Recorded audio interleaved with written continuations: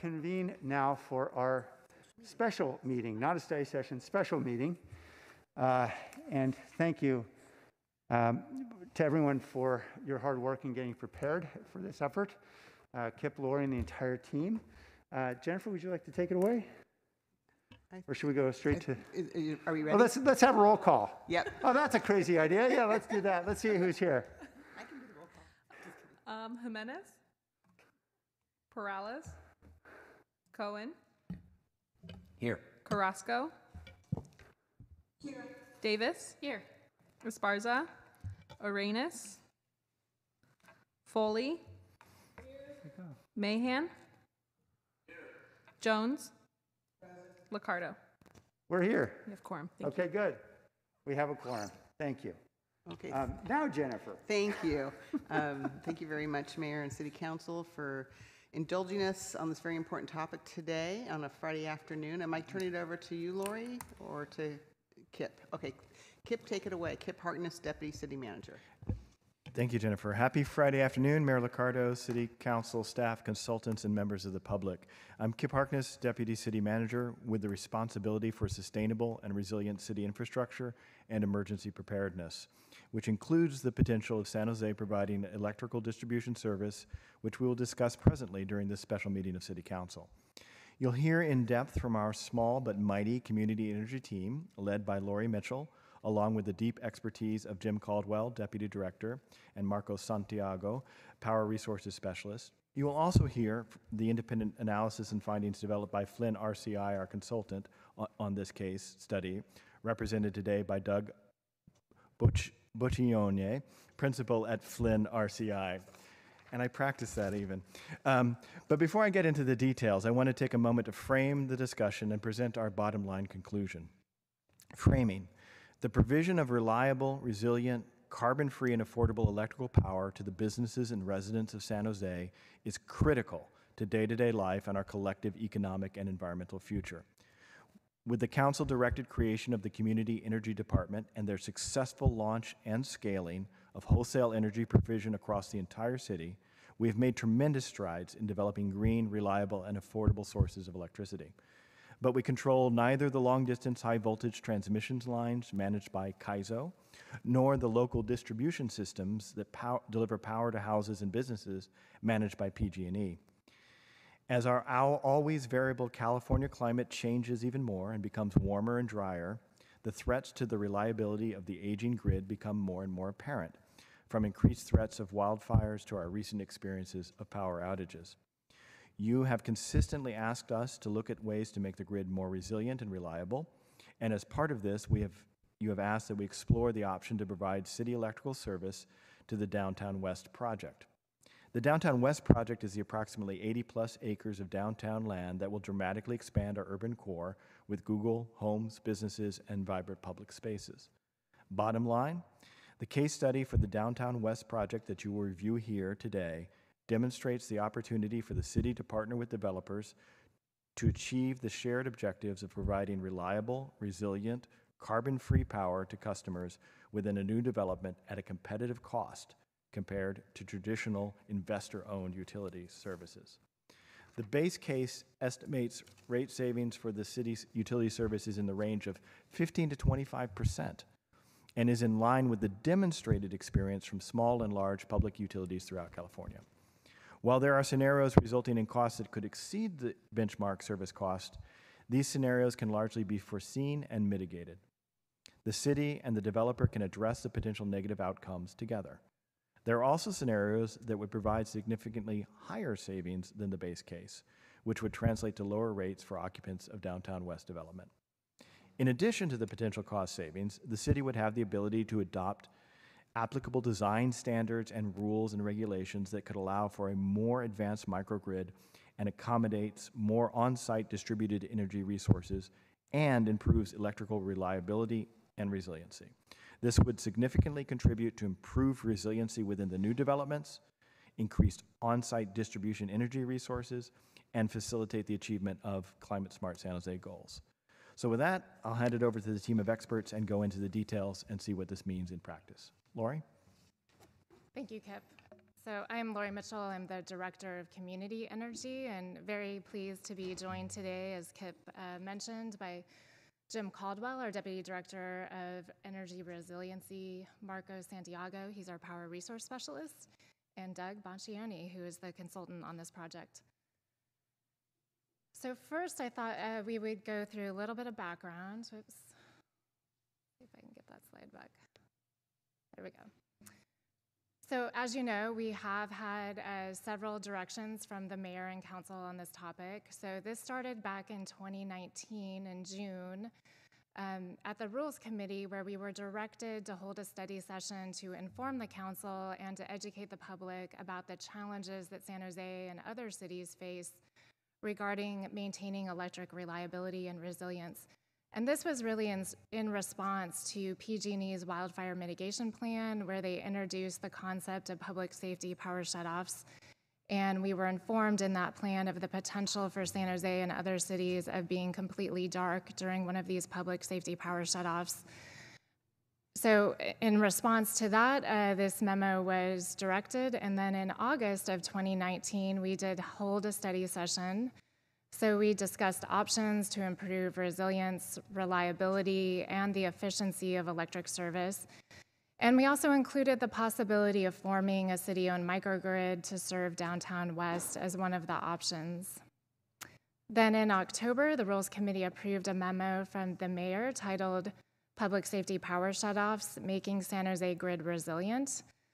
This included many recommendations and directions to staff to explore various methods to improve grid resiliency, and this was in response to several public safety power shutoffs that San Jose experienced in August and September of 2019. So in terms of previous public meetings, you may recall back on February 10th, 2020, Council authorized us to file a wholesale transmission service interconnection application. And this allowed us to begin exploring the option to provide city electrical service to downtown West. And then on March 25th, more recently of 2021, Council held a study session discussing 3 options for providing a district system approach to downtown West. So the first one included PG&E retail service, which is the status quo today. The second one was city-provided service, and then the third was Google or developer-provided service.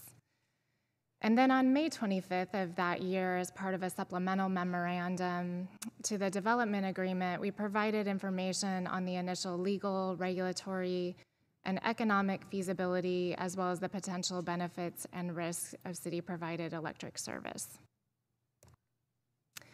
So today we're going to expand on that work. As you can see, we've been at this for a couple of years and very excited today to present a case study for providing the service to downtown West.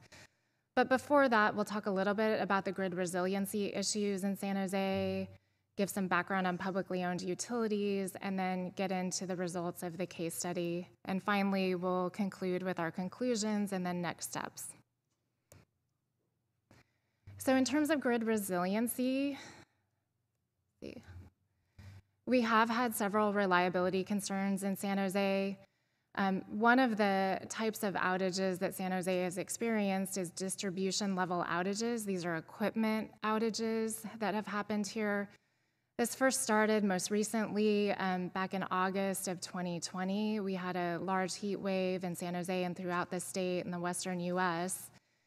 And during that time, we had 573 separate distribution outages that impacted about 250,000 residents across San Jose. Many of these outages lasted 24 to 72 hours, so they were very long in duration. And to put that in perspective, that's about a quarter of the city that was impacted in that event. And then on August 18th, we had a substation outage near downtown that impacted about 10,000 customers. And then most recently last week, with the heat wave that was experienced throughout California and the West, we had several distribution outages. You can see the map here on the right is a quick snapshot of some of those outages that occurred. That was on September 6th, where nearly 100,000 residents were impacted, including 3 of our hospitals. And then the following day, another 22,000 residents were impacted by these outages. We've also been impacted by other types of outages. So the other main type that has impacted San Jose are public safety power shutoffs. These are planned outages where PG&E proactively turns off the power in order to not start a wildfire. So as I mentioned before, these first started back in 2019, and now they have been expanded to also include their enhanced power line safety settings, which is a new program where their power lines will trip offline if they are, if there's a weather event or something that hits them in order to prevent a wildfire. We have also been under the threat of rolling blackouts from generation shortages. These are very rare, both in California and in the US, but they occur when there's not enough generation on the grid to support the load. So California has only had these types of outages twice in recent history. Once was in the early 2000s, and then more recently in August of 2020. California experienced rolling blackouts, but San Jose did not. What we experienced during that time frame was distribution outages. And then most recently, we were under threat of them last week due to the heat wave that impacted California and the entire US grid. They were ultimately prevented through conservation and turning on additional generation. But we know that both of these types of outages are an increasing concern as electrical loads rise, really related to these heat storms that are becoming both more frequent and more severe. So in terms of impacts from these power outages, there's life and safety issues. Most importantly, our residents are often exposed to severe weather. Mostly that's heat here in California. It also strains our critical facilities that rely on backup power. They can also have an inability to support power devices that support medical equipment. It leads to a lack of refrigeration, so medicine and food spoilage. It can lead to a number of traffic safety issues. And it can also lead to just lost productivity and high greenhouse gases as many backup generators are turned on to support critical facilities. So what can we do about this? Well, improve the grid. So first we thought we would start with a definition. So grid resiliency. The Federal Energy Regulatory Commission defines this as the ability to withstand and reduce the magnitude and/or the duration of disruptive events, which includes the capability to anticipate, absorb, adapt to, and rapidly recover from such an event. So although the focus today is on providing electric service to new developments, we know that this is not the solution to the entire city, and there's other things we also need to work on. So for us, that means having a more robust distribution grid and better access to customers for their own generation, which often means solar and storage. It also means having sufficient transmission capacity so that will allow for growth and resources to come into San Jose when we have extreme weather. It also means protecting our critical loads with local clean generation and storage, as well as microgrids. And then finally, what we'll focus on today is more local control of the electric service focused on new developments. So before we get into the case study, we thought we would provide a little bit of background about public utilities, where they exist in the United States and California. You can see the map here. They're very common throughout the United States. There's over 2,000 US publicly owned utilities. They're in almost every state, and 1 in 7 Americans is served by a publicly owned utility. They often provide higher reliability, and then they reinvest their revenues back into communities by and large offering lower rates. They also offer payment in lieu of taxes to the local government, so this replaces franchise fees and the utility user tax that they would otherwise receive from the investor-owned utility. They also provide local jobs, they support local programs. So as you can see on this map, some of the largest publicly owned utilities in the United States, 2 of them are actually here in California, Los Angeles Water and Power, and SMUD, which serves Sacramento, but other common large utilities in Seattle, Seattle City Light, Austin Energy, Nashville is served by a publicly owned utility, Orlando, Long Island, and then many other small cities, as you can see on this map. So here in California, we have 46 publicly owned utilities, which you can see on the map here. They serve about 25% of Californians. And as I mentioned, the two largest are Los Angeles Water and Power. That's actually the largest publicly owned utility in the US. And then SMUD, which is the Sacramento Municipal Utility District, which serves the Sacramento region. But there's also many small publicly owned utilities. The city of Healdsburg operates a public utility, Shasta Lake, the city of Lompoc near Santa Barbara. And then there's many, many medium-sized public utilities. We have great examples of that in our backyard here with Santa Clara and Palo Alto. San Francisco is also considered a medium-sized public utility because they don't serve the entire city with their public utility. They serve part of it and then the rest of it with their CCA. But then down south, many public utilities in Southern California as well, some notable ones, Pasadena and Anaheim. If you go to Disneyland, that's powered by Anaheim Public Utilities. They're also common in the Central Valley, so Roseville operates a publicly owned utility right near SMUD. So as you can see, they're common and throughout the entire state of California. And so with that, I'm going to pass it over to Marcos Santiago, and he's going to talk a little bit more about these publicly owned utilities. Thank you, Lori. Good afternoon, Mayor, council members, and members of the public. My name is Marcos Santiago. I am the Power Resources Specialist with the Community Energy Department. And you've heard us mention that public power is more reliable. One way we can measure that is by looking at the typical duration of an outage for customers every year.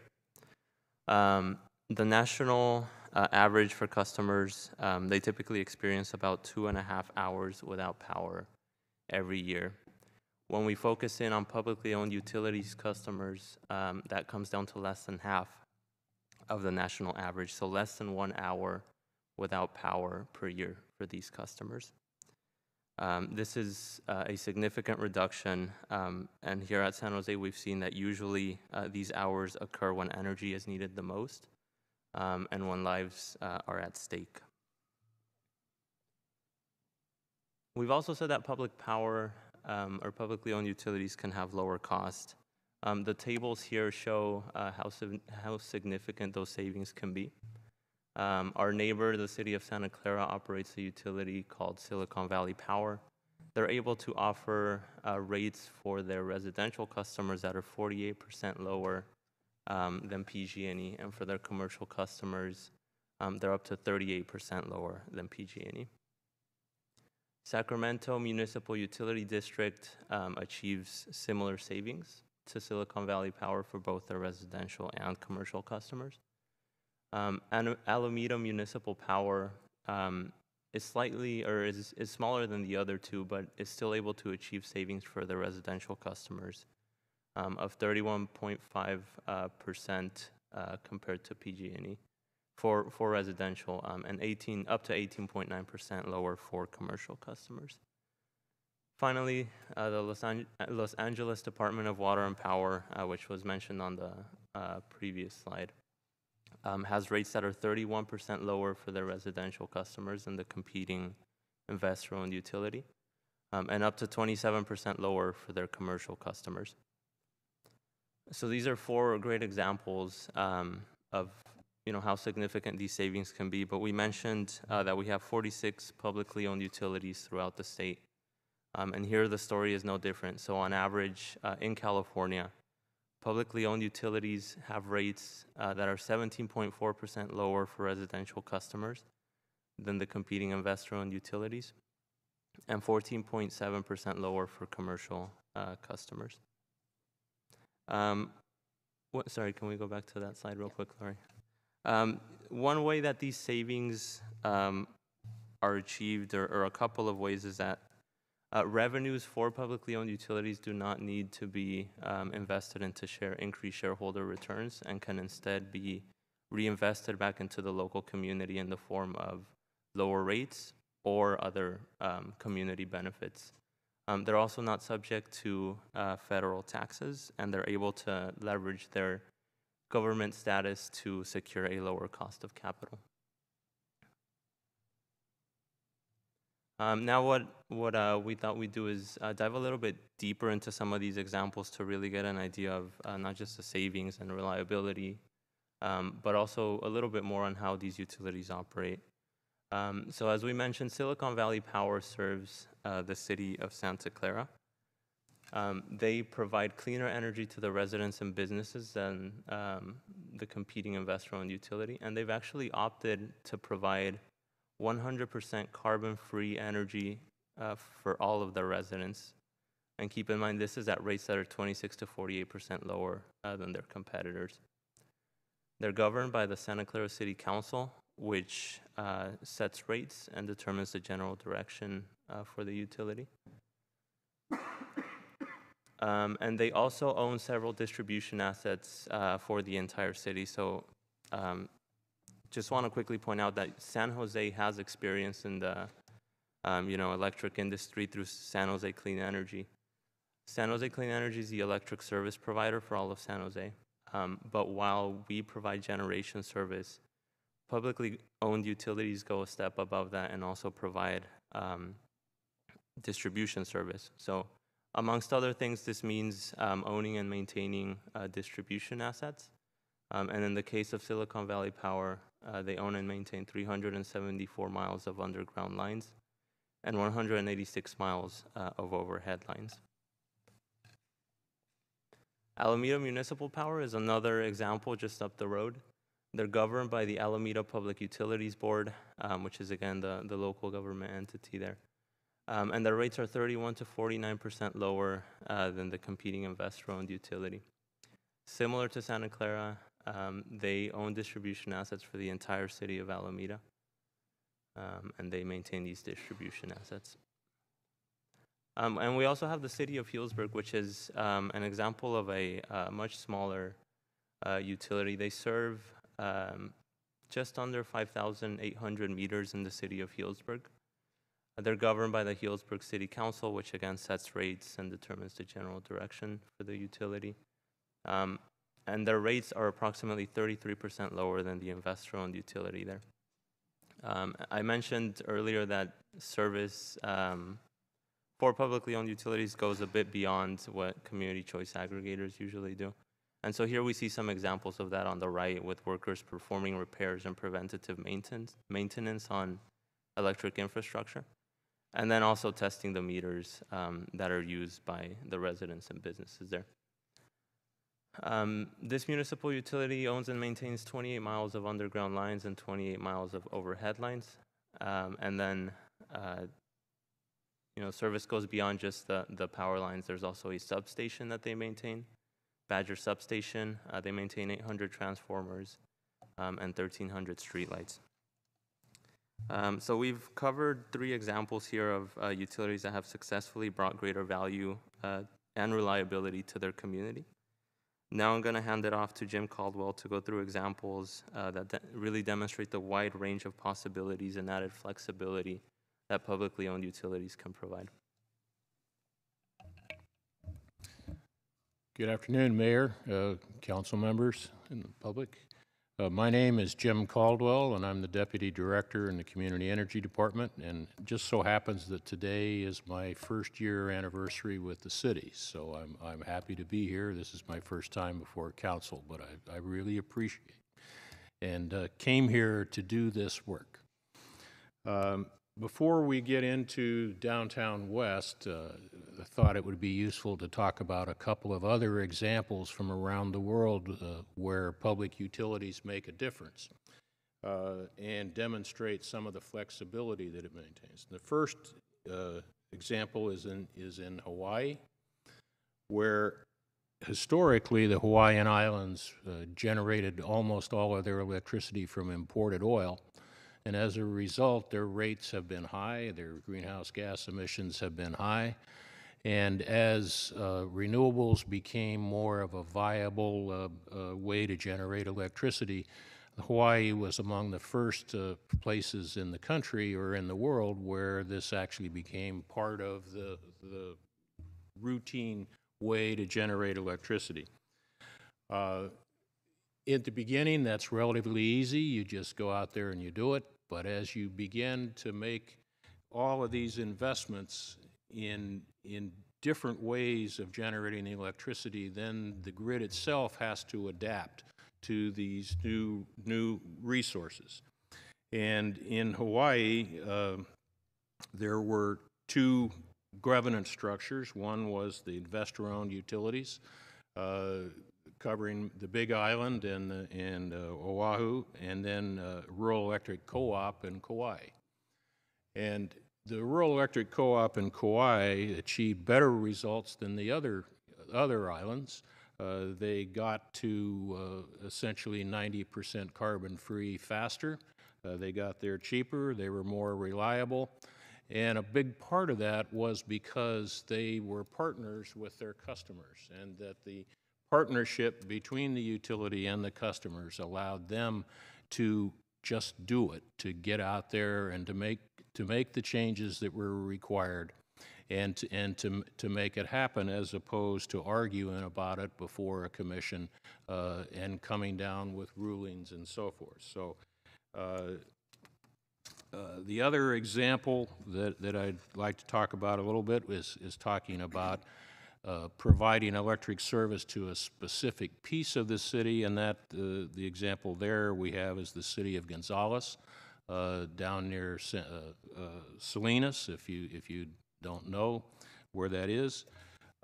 Gonzales has a economic development zone geared towards agricultural, and that development zone was having difficulties with both the cost and the reliability of electric service, and so the city of Gonzales formed a municipal utility, is building a parallel distribution system, and under contract is acquiring generation resources and natural gas and a lot of solar to serve that development zone. It's under construction at the moment, and the startup is planned for 2024.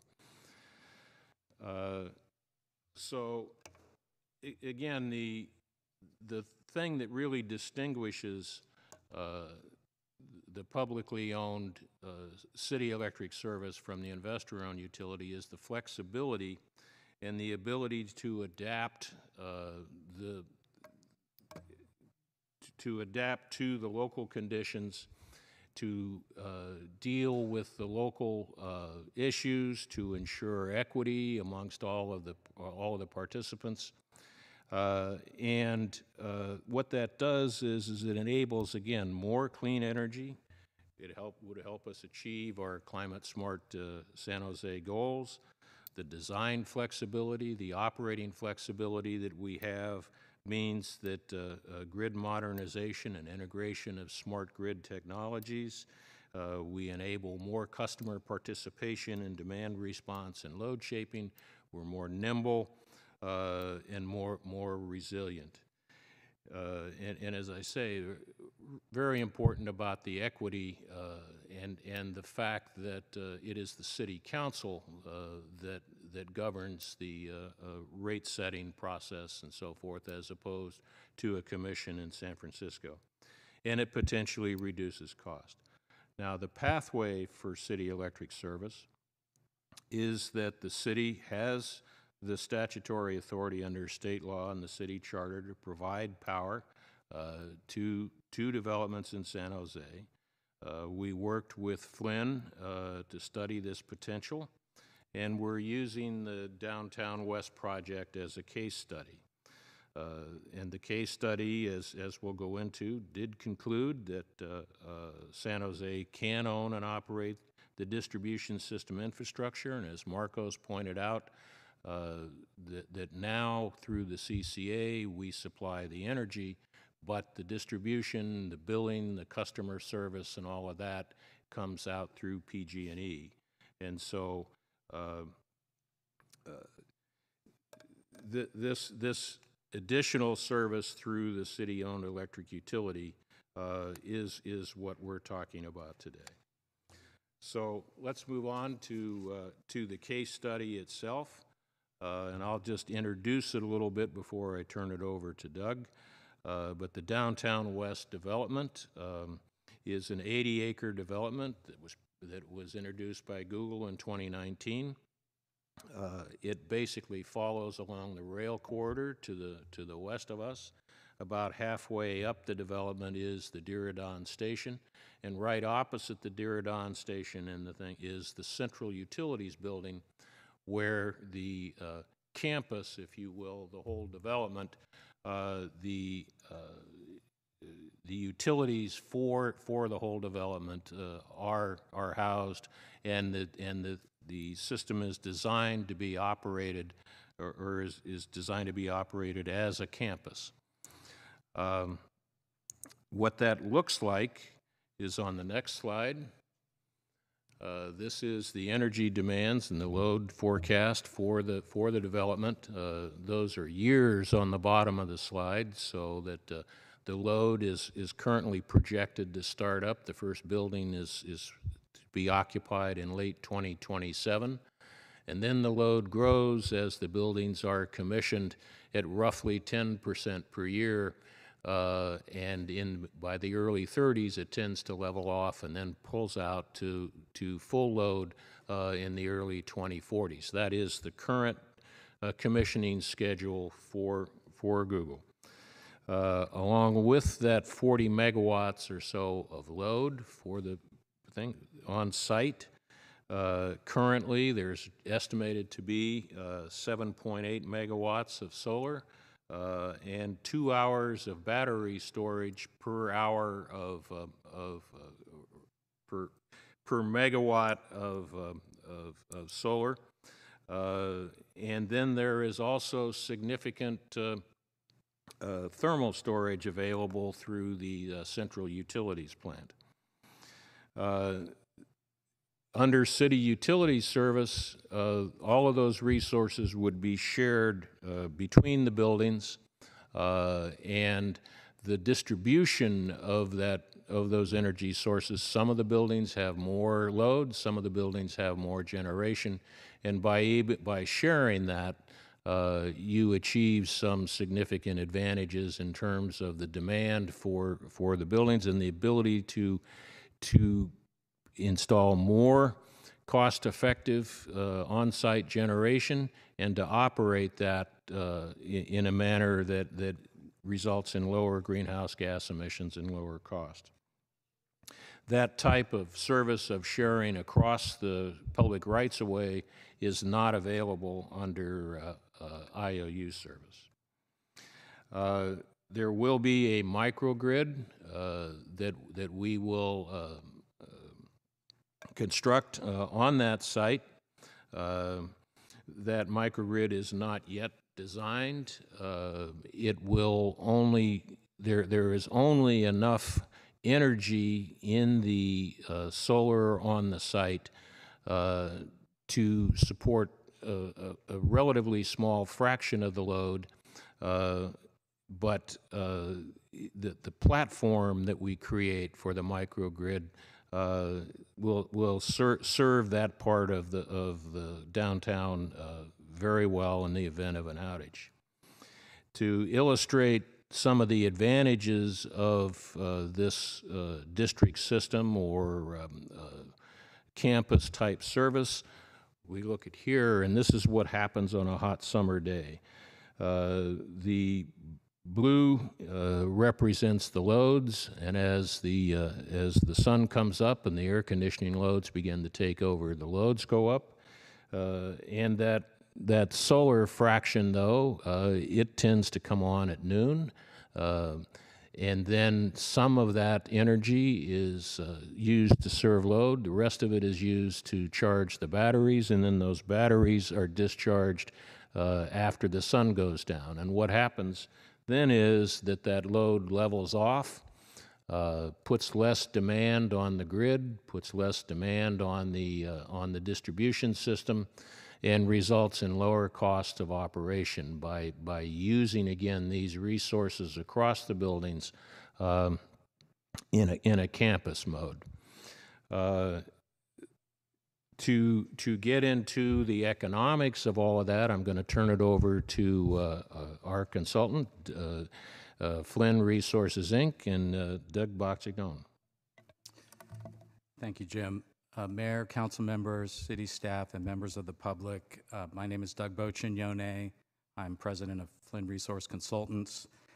The city hired our firm to do a case study to look at service to the Downtown West project by city-owned utility and compare that to the alternative investor-owned utility service. And our economic analysis made several assumptions.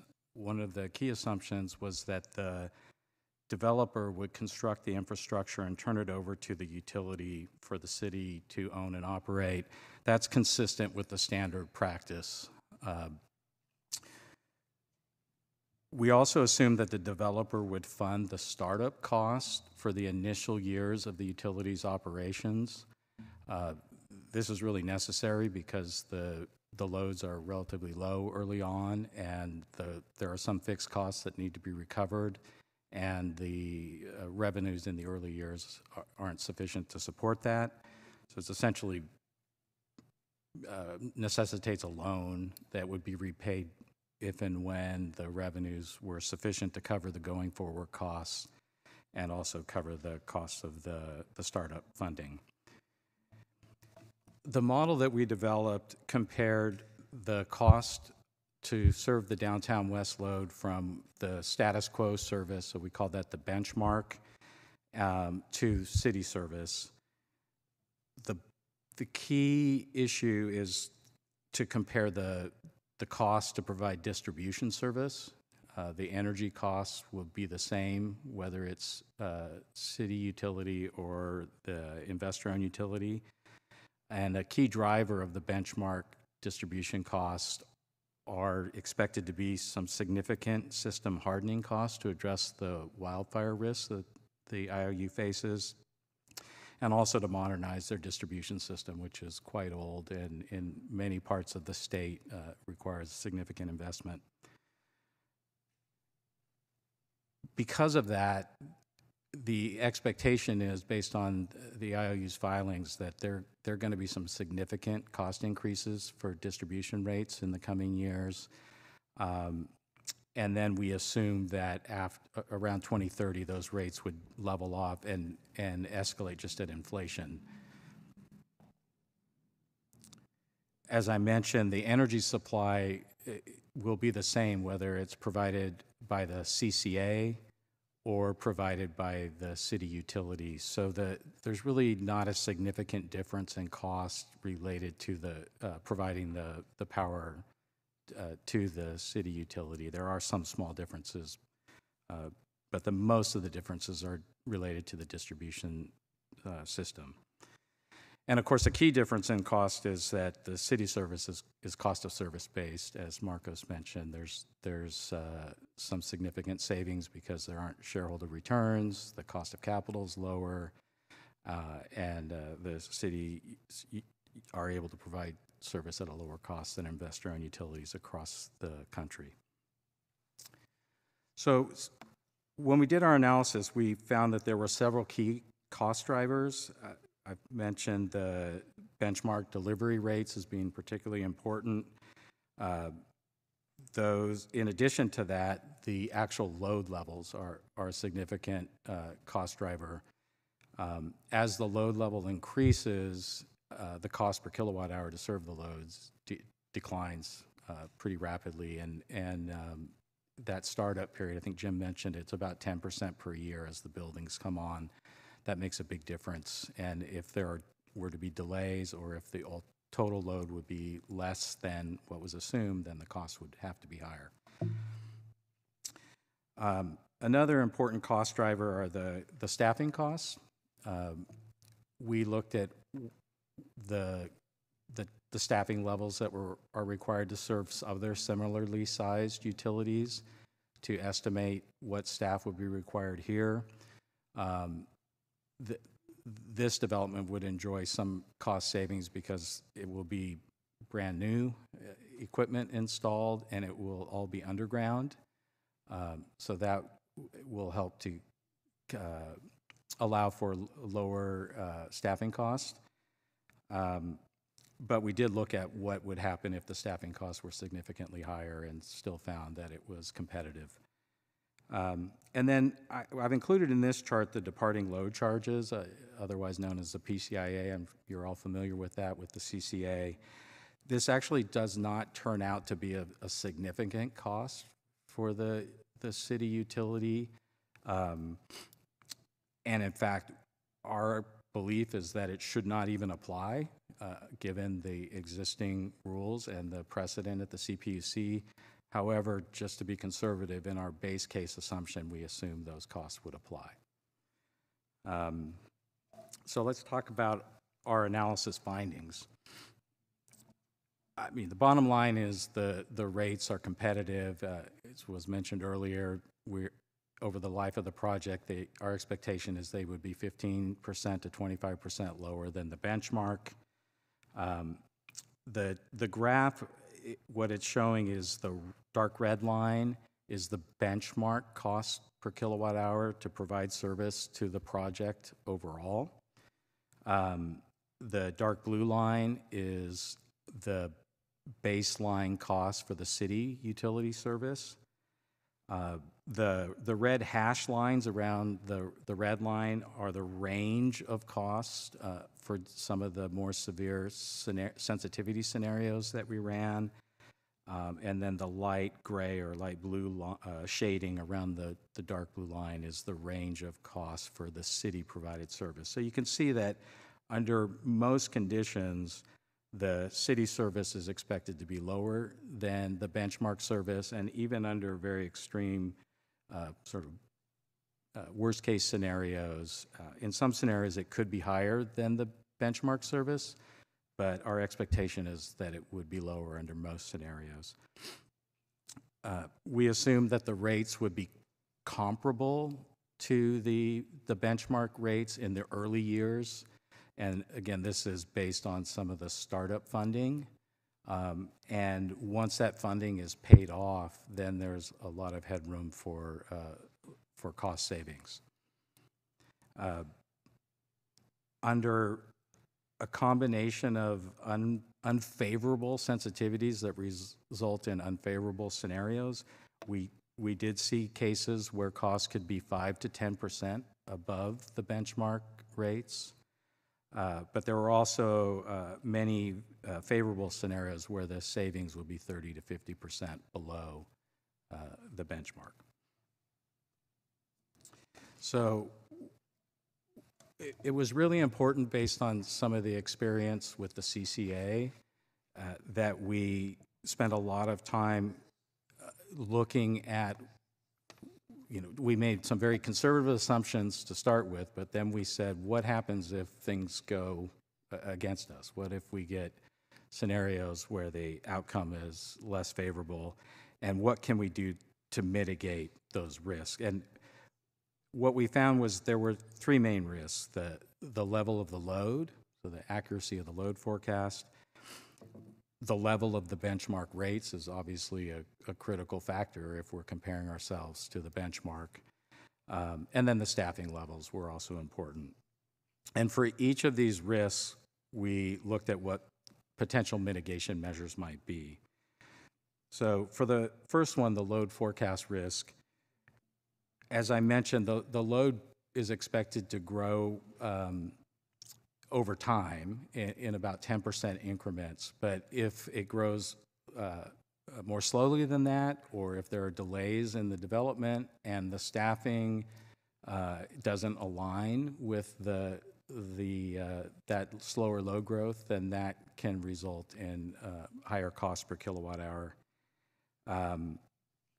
So we looked at, how can we mitigate this? And the best mitigation measure is that the developer would be providing the startup cost funding, and that funding would only be reimbursed when the revenues were sufficient to support the going forward operation and to pay back the startup funds.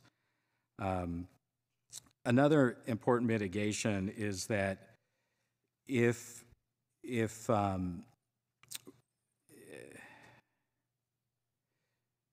I guess I already mentioned this, linking it to the load growth, but in terms of the potential impact on the other city customers who aren't taking service from Downtown West, they really wouldn't see that because they continue to be served by the CCA, and the general fund would not need to support this effort because it would be funded from the startup funding provided by the developer. And then just a point that, you know, the first development is in some ways the riskiest because you have to staff up just to provide service to that development. But if you were to provide similar service to other developments in the future, the risk, the incremental risk to serve those developments will be significantly less than for this first development. So the benchmark rate, you know, we looked at a 50-year time horizon. It's very difficult to predict what the cost of the IOU service is going to be over the next 50 years. But we have a pretty good idea in the early years just based on some of the recent rate filings that go out for the next 3 years. And there are some significant rate increases coming for the IOU service. Primarily driven by wildfire mitigation costs and this modernization costs. You know, we based our analysis of those costs based on the actual rate filings that have been made that span through the next 3 years, and then some rate forecasts made by the CPUC. But, you know, there could be changes in how some of those costs are recovered, particularly the wildfire-related costs. And it's possible that those might not be included in electric rates, or at least some portion might not be included and potentially could be shifted to other parts of the state general fund or, you know, via taxes. And if that were to happen, then that benchmark cost could be lower. So there is some risk there. An important way to mitigate that risk is to wait until after the cost of service study's been performed, closer to the time when utility service will be provided in the 25-26 timeframe, when more information will be known about the benchmark and also the city cost, and use that information to inform the decision to actually make the commitment to provide the city utility service. And then the other issue is thinking about the CCA experience. You know, the CCA customers came on very, very rapidly once you made the decision. I think it was over the course of about a little over a year that you went from no customers to essentially almost all the load in the city. And in this case, it's going to be spread over a longer period of time. So it's going to be really important to align the decisions on staffing levels with the best information you have at the time as about when the buildings will be built and the loads will come online. So let's talk about staffing levels. You know, if staffing levels are significantly higher, I think we assumed in one scenario that they could be 100%, you know, double the cost of our baseline assumptions. The way to mitigate the risk associated with higher staffing costs, a key issue is to perform an operation and maintenance study as the system is designed and prior to it being constructed, so that you can align the staffing levels with the actual distribution system that is built. And as I mentioned, it's going to be a completely underground distribution system, which tends to have a lower cost to serve than an above-ground system. And then the other is to develop the staffing plan closer to providing the actual service. Coordinating very, very closely with the developer about their plans for completing the project will be really critical here to make sure you get that alignment. And I mentioned the difference in the startup period versus the CCA. And then the last risk, I've included it here not because it's a significant risk, because we found that the departing load charges weren't particularly critical for this project. But given the experience with the CCA and your familiarity with it, I wanted to mention it. You know, these are charges that are assessed to the customers, not to the utility. But, you know, you're trying to provide a competitive service overall to the customers. Our view is that the PCIA charges should not apply. These were not meant to apply in this type of circumstance. PG&E was never going to serve these customers when they made the procurement, that the above market procurement that they're trying to recover in the PCIA. And in fact, the plain language of the rules about the applicability of these charges makes it pretty obvious they shouldn't apply. Nevertheless, in our base case, we assume that they did apply just to be conservative. The best way to mitigate this is to, monitor the proceedings and, if necessary, actively engage in the proceedings that would take place at the CPUC to challenge the applicability of the PCIA to protect the customers of this project.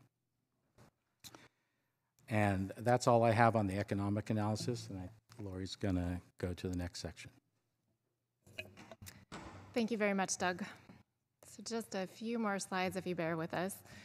So in terms of that startup timeline, as Doug mentioned, it is a lot different than what we experienced with the CCA. It's a much longer time horizon, and that's primarily because it follows the construction build-out. And so in some ways, that is a very positive thing because it allows time to put together a number of agreements that would be needed to provide this service. So just as a reminder of where we are today, we're presenting the case study, and the action will be to accept it. If we proceed, we plan to bring forward municipal code revisions to form the municipal utility by the end of the year. This is important to the developer. And then there's going to be a number of steps over the next 5 years that we would have to take. And this isn't unlike what we did for the CCA. As you recall, Council approved Title 26. And then I brought forward a number of operating agreements, a staffing plan, authority to buy power before we launched that service about a year later. So some of the key milestones that we'd have to complete over this timeline, number one is this business agreement that defines the funding of the startup costs. We've talked a lot with the developer about this and have agreement in concept, but very important to put pen to paper and get that business agreement in writing and then approved by council. Following that, really important to create design standards for the utility. As Jim and Doug mentioned, this is standard for all publicly owned utilities. What PG&E uses right now is something that they call the Green Book, and that's what developers build to. So we would expect our design standards would be similar, but they would allow for that flexibility to share resources across the building. So that's something that would need to be completed. Additionally, utility rules and regulations would need to be completed. So this defines, how the utility operates and what those rules are. Really important to do that. And then finally, we'd have to approve the interconnection agreement to the transmission system, as well as operating agreements with the California ISO. We had to do some similar things like this to form the CCA. If you recall, we brought forward a scheduling agreement where we schedule our power into the CAISO market with them. And then finally, as Doug mentioned, really important to complete an operations and maintenance plan and then a staffing plan. We'll need to work with HR to talk about classifications. Likely there would be new classifications needed. Again, this is not unlike the CCA where I brought forward a staffing plan. We created some new power resource classifications. So important to do that planning work early, well before we hire those classifications so that we have a good plan in place. And then finally, you see this yellow highlight, as Doug mentioned, really, really important to start that cost of service study closer to when we would actually begin operations and confirm what the rates are. So at that point, we really want to check what the regulations are, what the rate filings, what has occurred, where are those benchmark rates, and what are our actual costs given our operations and our staffing plan. And that would really inform whether or not to proceed. And really important to note that most of the work really up until then really doesn't obligate either the city or the developer, but really lays the groundwork to be able to provide this service. But obviously, once we start hiring staff and once we begin operations, we're fully in that business and we really need to make sure that we're set up to be able to do that. So those are some of the final steps. And then, of course, approving those rates and those tariffs, which would be an ongoing item that the council would approve. similar to what you do for the CCA, where we bring forward rate recommendations annually. Okay, so in terms of some key conclusions, number one, we concluded that city electric service to downtown West could provide improved resiliency, clean energy, and lower rates. The financial risks for the startup remain principally with the developer. City electric service to other new developments may present similar benefits and opportunities, but just really important to confirm the technical feasibility for new locations. One of the things that'll be important to confirm is the location to a transmission line. Downtown West is well suited because there is a transmission line near there. There are transmission lines in other parts of the city, but that would be important to confirm. And then some important findings, as I said before, proceeding with these investigation and initial startup steps does not commit the city or the developer. I'll remind you in the development agreement, the developer does have 3 options. Right now they are funding this work and, we're proceeding, but really important to continue to check in that business agreement to make sure we're still aligned. And then finally, the cost of service study should be really a key driver of the decision whether or not to provide this service. And that should be performed very close to the beginning of the operations phase before we hire significant staff. And with that, I'm happy to take any questions. Thank you, Lori. Thanks to everyone for your great work in presenting all this information to us. Really important. I know we've got a long way to go, but it seems like we're off to a great start. Should we go to the public first? Grace, do you have some? Yes, we have one hand up. Great. Blair Beekman. Hi, Blair Beekman here. This item was a good learning process and experience for myself. I don't want to put community energy on the spot. There's been a lot of hopes of community energy and what it can accomplish. Lori Mitchell, who I like very much, has spoken often in the past of how 2023 would kind of be a breakthrough year for community energy, make or break. Choose your terms. 2023 has always been considered an important year in community energy in the Bay Area. I'm interested to know why. The kind of theories I came up with in the past that I've been worried about natural disaster preparedness, that I don't think is really going to happen at this point, but I'm not being given much information about programs in 2023 to say otherwise. So I'm not entirely sure what sort of emergency planning needs we need for the next year in comparison to what this kind of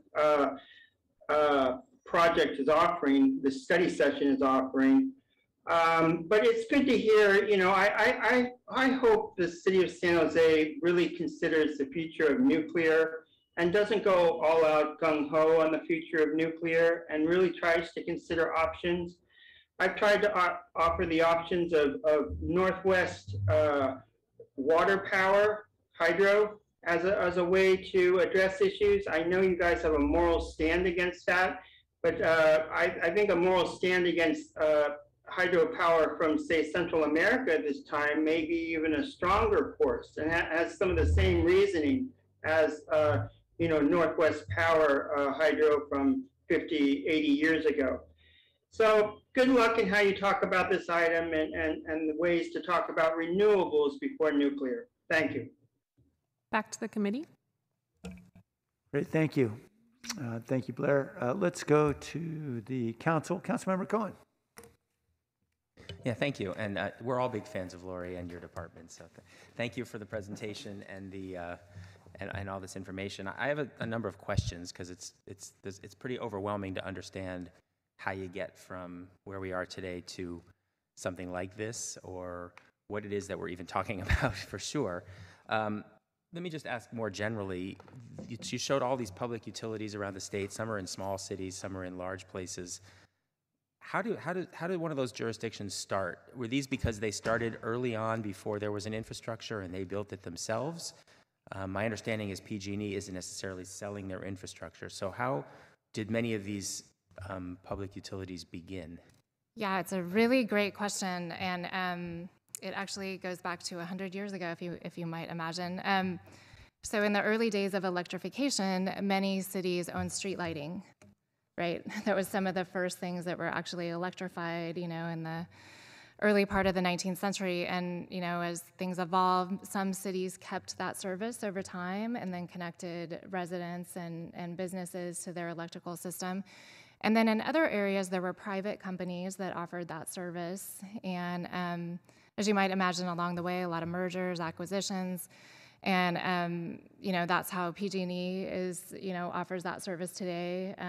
They ended up acquiring a lot of private entities that provided that service, and the 1930s and 40s, and along the way, some cities just continue to keep the service. So most of the municipal utilities that are in operation today have actually been in it for about 100 years and have been providing that service since the early days of electrification. There are some examples of municipal utilities that formed after that. So Sacramento, or SMUD, the Sacramento Municipal Utility District, is an example. They actually started their effort. They were originally served by PG&E. They were not happy with the reliability of their service in the 1930s and 40s, mostly because they felt like PG&E prioritized San Francisco over them. And so they went through a multi-year effort to municipalize that area and provide that service. So there are examples there, both in California and across the country, of some examples where cities have gotten into this business, post early 19th century, but most of them started with street lighting. So are there examples much more recent than that, in the last maybe 20 years, as opposed to the 30s, 40s, 50s timeframe? Yeah, so those were some of the ones that Jim pointed out. So the city of Gonzales, to do the microgrid. Actually, San Francisco right now is going through a process to municipalize their city.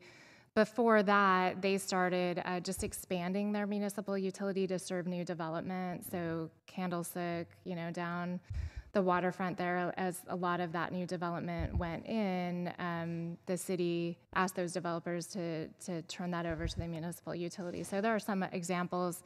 There's also 2 irrigation districts in the Central Valley that have been trying to municipalize.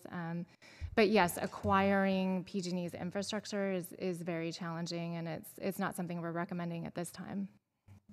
Yeah, and I'm sure our friends at PG&E wouldn't like it if I say that the reason that we're still operating probably mostly on the 30s and 40s and 50s infrastructure, and that's why we're experiencing many of the outages that we get, right? So I just want to make sure I understand. There's 2 elements to this. One is a microgrid, which we can do regardless of who the utility is, and there's no question that the Downtown West intends to be on a microgrid regardless of the decision of the utility. Is that correct? That is correct. I think the question is the scale of that microgrid and how much they can do. Under current CPUC rules, power cannot cross the right-of-way, right? They're not allowed to do that. So the scale of the microgrid that they can install would be much smaller if they took PG&E service. And when you say the right-of-way... So that would mean like streets, so they can't cross over public streets with the electrical service with the existing PG&E pieces. So they'd have to island particular blocks of the development, but wouldn't be able to do the whole development in total and get the advantages of the distributed energy and the overall microgrid. They wouldn't be able to have one microgrid covering the entire development. They'd have to have multiple microgrids, or just choose to microgrid certain portions of it? Is that right? Correct. Yes, that is correct. Okay. The graph on page 24 has a picture of solar, of the production of energy is projected for Downtown West over time. Is that right? And it had sort of an element that was solar. Well, I assume that little slice that was solar meant on-site local solar, not necessarily overall solar power that they'd be procuring or using. Is that right? Yes, that is correct. That is meant to describe the solar that is actually on-site at the development. We would expect, and that was what was modeled, is that we would supply the rest of the energy with clean energy, and that might come from solar, but not locally. Okay. Yeah. And that's just because of the capacity that their footprint has for a certain amount of solar. That's the amount that it's limited to if they were to use solar on as much as their facilities as they. Yeah, feel it's really a comfortable function that the development is very vertical. So tall buildings, they can put solar on the roof, but they still have a lot of load for those buildings, right? Versus something that was just more spread out and could accommodate more solar. And because of the kind of work they're doing there with computation and everything else uses a lot of energy, right? Yeah, and just the scale of Yeah. the development, just the number of buildings there that use that. I wouldn't say it's necessarily their particular use, but just how big the And development is. they were talking about, I think I remember a presentation where they were talking about using other kinds of energy generation on site as well from their, contained garbage systems and things like that, and potentially, so it's not just solar that they'd be doing on site? Yeah, Jim, do you want to take that question? Currently, the only energy source that is contemplated on site is solar. There's not enough wind resource to make that work. You could envision something else other than that. There's currently no plans other than that. There is a significant ability to store thermal storage with this district system and the central heating and cooling, that you have a lot of that energy that you can not only pre-cool the buildings, but you can store it in the system itself. And that acts as additional resources that can work you through a thing. So, but really today the only practical technology is solar. In the future, you could consider anything. I was wondering if I thought I heard something about cogeneration on site as well, but I'm not sure. The decision has been made to include no cogeneration, no fossil. There is no gas lines in the development period. So there's no fossil on site, except for the emergency backup generators, which are required by code for things like emergency lighting, elevators, that sort of thing. That's the only fossil that's on site. Okay, thank you. So what is the process that has to happen with the state, the PUC, legally, et cetera, to form a utility then, a public utility? Yeah, so the process is really locally. It's revisions to our own municipal code to form the utility and start serving it. So, we did a lot in collaboration with the city attorney's office, a lot of research on that feasibility. But that ultimately is the step. Now there are, as you might expect, there are regulations that the city has to comply with, both federal and state, but in terms of forming it, it is under local control. Okay. In order to deliver this energy, it comes from, for example, I assume we'd be providing it through San Jose Clean Energy, and we'd be coming on through a backbone that's not necessarily in our control. Obviously, it's a backbone that still is controlled by CAISO. And we have to be able to tie directly into a CAISO line then in order to have this work?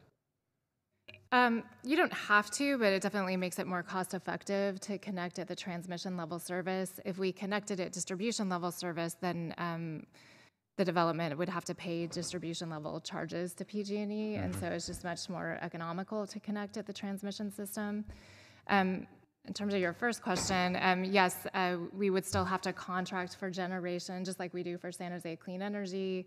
As you know, those electrons just flow where they flow, but very important that we have enough supply to supply the load there, which is the same as, for the CCA today. And after we tap into that backbone, we need our own substation then in order to there's no need for that. You just can come right off the backbone and go straight into the microgrid. Yeah, Doug, do you want to take that question? Yeah. Yeah, no, the developer would build a small customer substation that, comparable to what a small city load would have a substation. So they would have build the redundant substation on transform. site.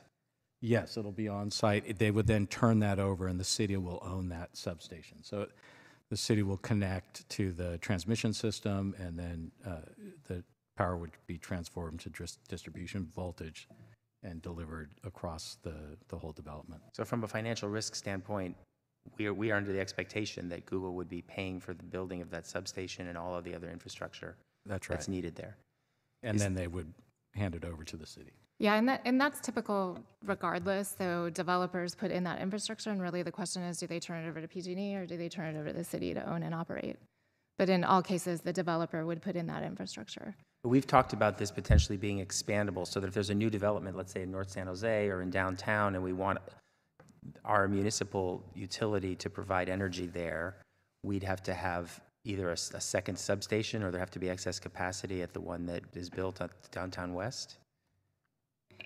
Yeah, it depends on where that location is. If it was in close proximity, it may be able to be served from there.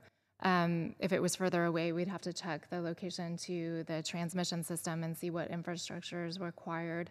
And, you have to step down the voltage. Just maybe to put this in plain language, transmission systems are high voltage. They go across the state. Think of them like a freeway, a highway. The distribution system you can think of as like the road to your house, right? It connects that to your house, and that's served at lower voltage. So we would need to build our own distribution system to the other developments that occur in order to have it be served from our utility. Right, and in this case, the developer is installing that distribution Or system. locally, but I'm talking about if with this, because my next series of questions would be about the expandability of this. Right. If we're doing this, it's not necessarily, well, it might be just for the benefit of downtown west, but there might be a benefit in considering what our long-term goals are for delivery at other new developments, and whether we're building an infrastructure that can support that. Yeah, no, it's a good question. So right now we're very focused on just this development because it's funded by this developer, but certainly to the future, it's possible. But I think what we would say is we'd have to look at that location and look at the technical feasibility. But I guess we're too early in this to really get into these detailed questions maybe, but I mean, I'm just thinking that we'd want to be considering some of this as we proceed now, because it's one thing to say in the future we might look into it, but if we haven't prepared for it, it'll be less likely than if we prepare for it during this development now of the process. Okay, and then just the last question before I end for now. We're still at the mercy. I mean, this idea that there's fewer outages, we're still at the mercy of the backbone, which presumably is more reliable in our area than the distribution system. So I understand that we would have fewer outages, but we still have the potential that the backbone itself can be impacted, or rolling blackouts, et cetera, would still be an issue, because we still would be receiving our power off that backbone. Or because we're a microgrid, I guess a lot of the energy on site there should be some battery storage on site as backup. Is that partly the idea? Yeah, you're absolutely correct there. So number one, it's a little bit more reliable in that there is some on-site generation, and so that's helpful. But you're right, a lot of the power would be delivered from the transmission system if there was a transmission outage, which is pretty uncommon, but it can happen.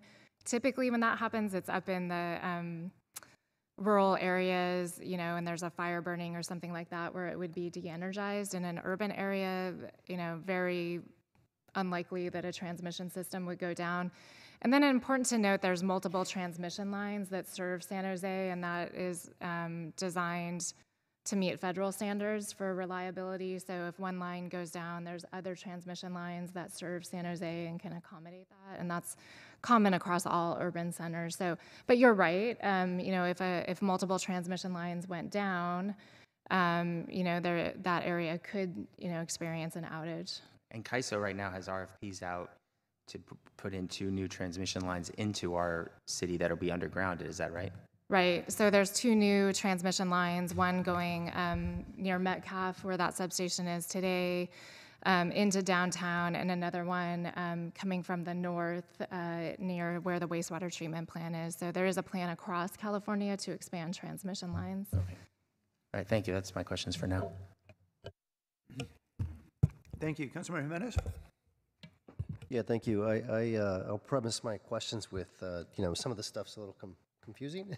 There's a lot going on, and I appreciate Councilmember Cohen's questions. They help sort of enlighten me a little bit as to some of the things that I was curious about.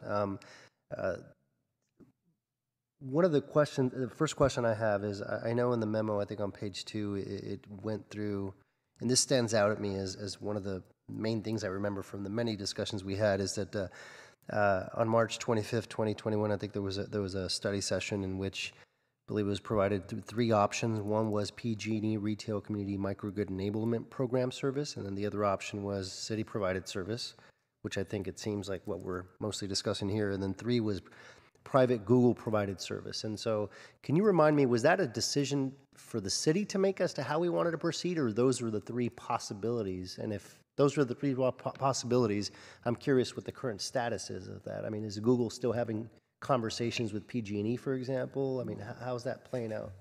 Yeah, I'll answer briefly and then maybe ask Nancy to come down, but I think I can get this one. So Google's still considering all the options.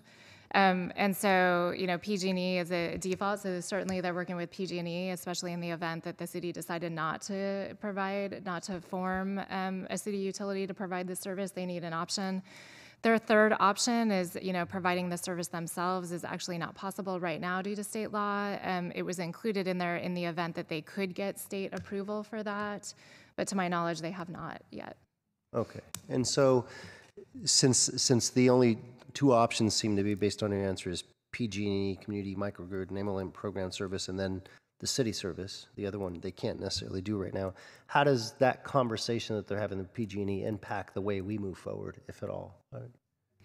So as I said, the really nice thing is, there's a number of startup actions we can take. And, ultimately, if in a couple of years they think it's better to take PG&E service, there's no harm. They're funding all of this work. So we could, amend the Muni Code to be able to provide that service. We could do some design standards and rules and regs. And, if at some point they said to us through the funding agreement, no, I want to take it from PG&E, how that works today is they fund all of our costs. And as long as they're, we're covered there in terms of all of this startup work, they can decide to take service from PG&E. And our recommendation obviously would be not to provide service because we don't have startup funding there. To do that, because there is significant risk that, if the city was to go out and raise capital for that startup funding and then that load didn't show up, we would be at risk for that. So it wouldn't be something I'd recommend. But there would still be benefits to the city. As we've talked about, there's possibilities for new development. So some of that work would be applicable to another new developer if they wanted to come along and explore this option with us. So I would say there's still positive benefits in proceeding, even though we don't know exactly where this all will end up over the next 5 years. Okay. I think one of the challenges I've had in many of these conversations we've had around this topic is that on the one hand, we're having a discussion specifically about this microgrid downtown west, but I feel like sort of that sits within the broader conversation of, do we as a city want to go down this road?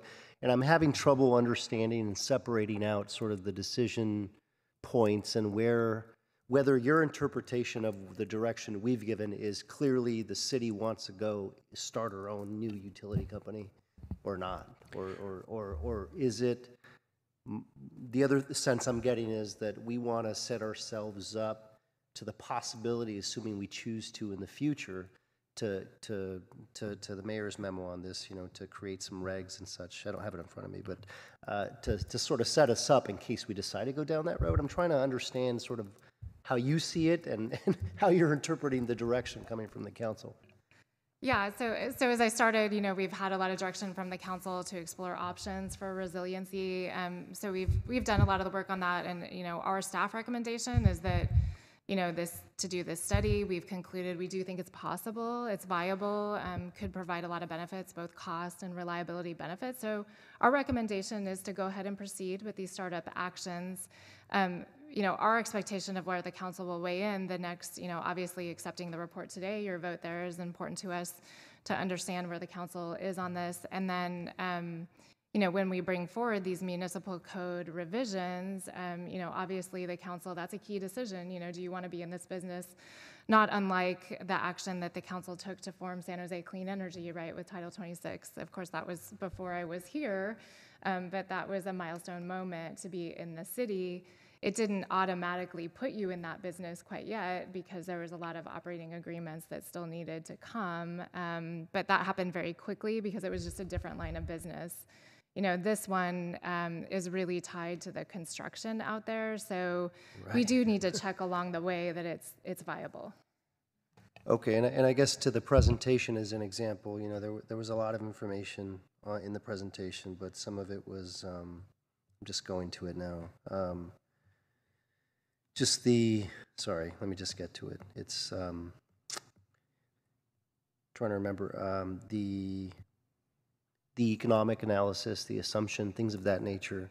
I got to go back and there was a lot of information there, going back and look at the slides, but it seemed to me that a lot of that was tied to specifically this site, not necessarily citywide, right? And so that's why, that's, to my point, that's where some of the, I think...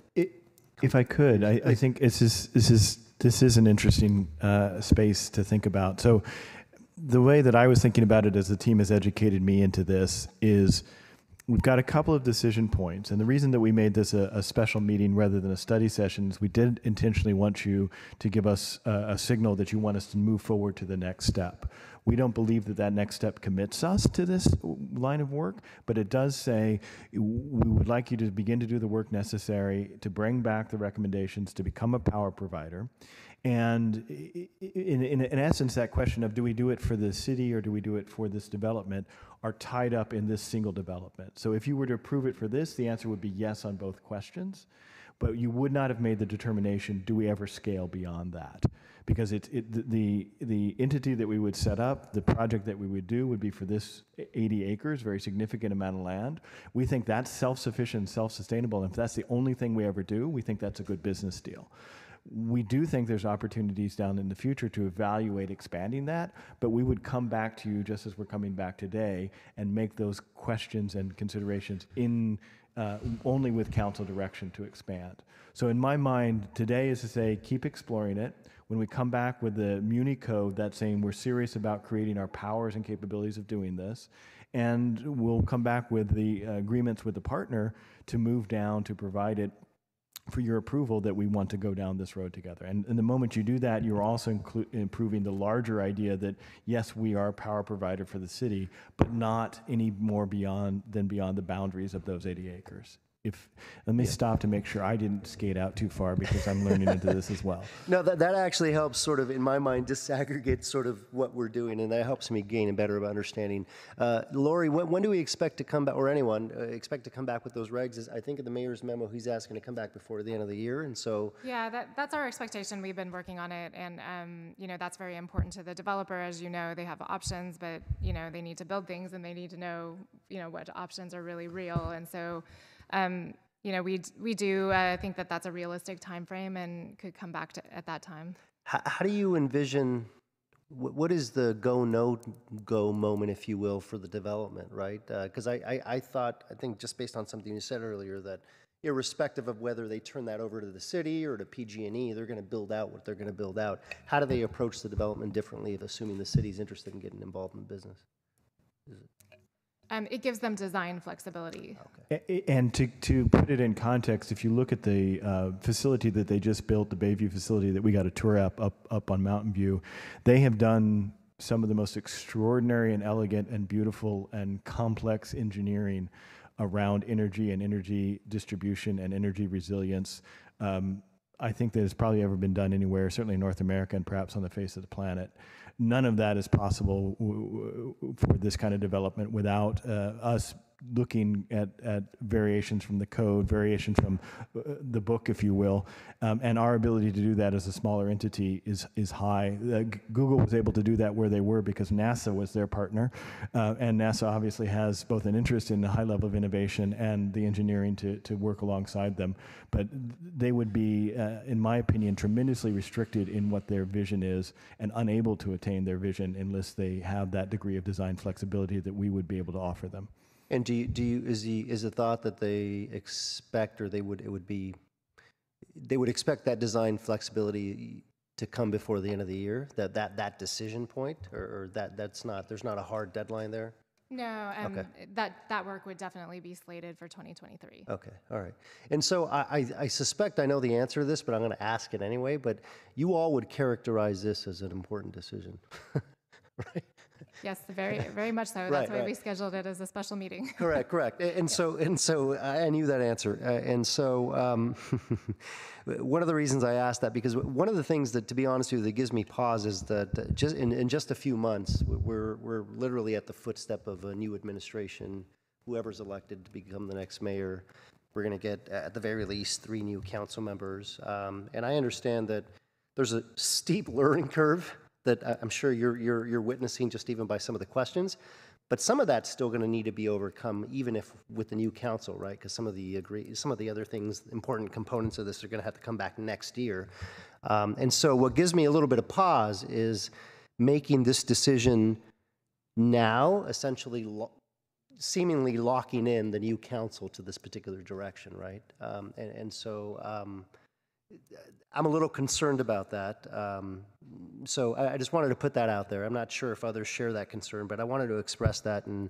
But those are all the questions I have. I think there's a lot more to better understand here, but I look forward to hearing from some of the other my other colleagues and the mayor on this topic. But I thank you for all the work and all the information. I appreciate it.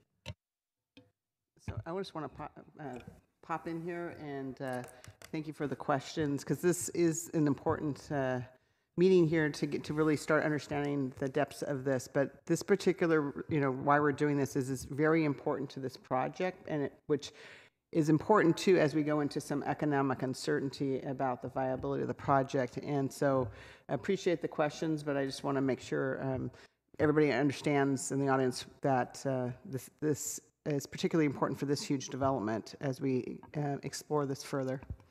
Can I ask a question just on that, Jennifer?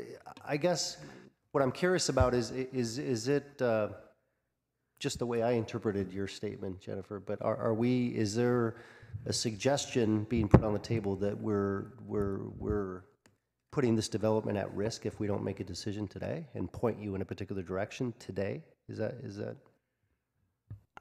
That's I know I'm going to say that no, because again, we're just asking, we want to go down a further study route on this. And again, this is not the final go, no go or anything, but I think it's important that we dive deeper in this and continue to work on this to see what the future may hold. And the future, even beyond this particular project, could be, if you saw the rate savings that you were shown on the screen earlier, could be very important, let's say, for the water pollution control plant and future ratepayer savings if we can really lower our costs out there.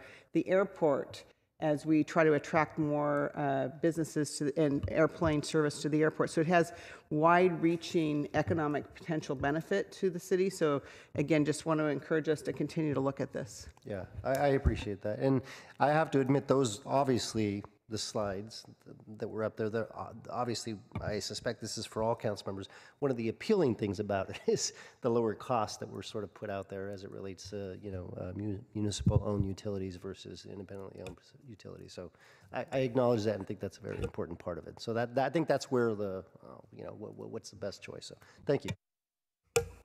Thank you. And I'll just, maybe if I could offer my own perspective. I talked to a senior official at the company today. And there was no suggestion that somehow or another their decisions are contingent on our decision today. We didn't actually talk about today, but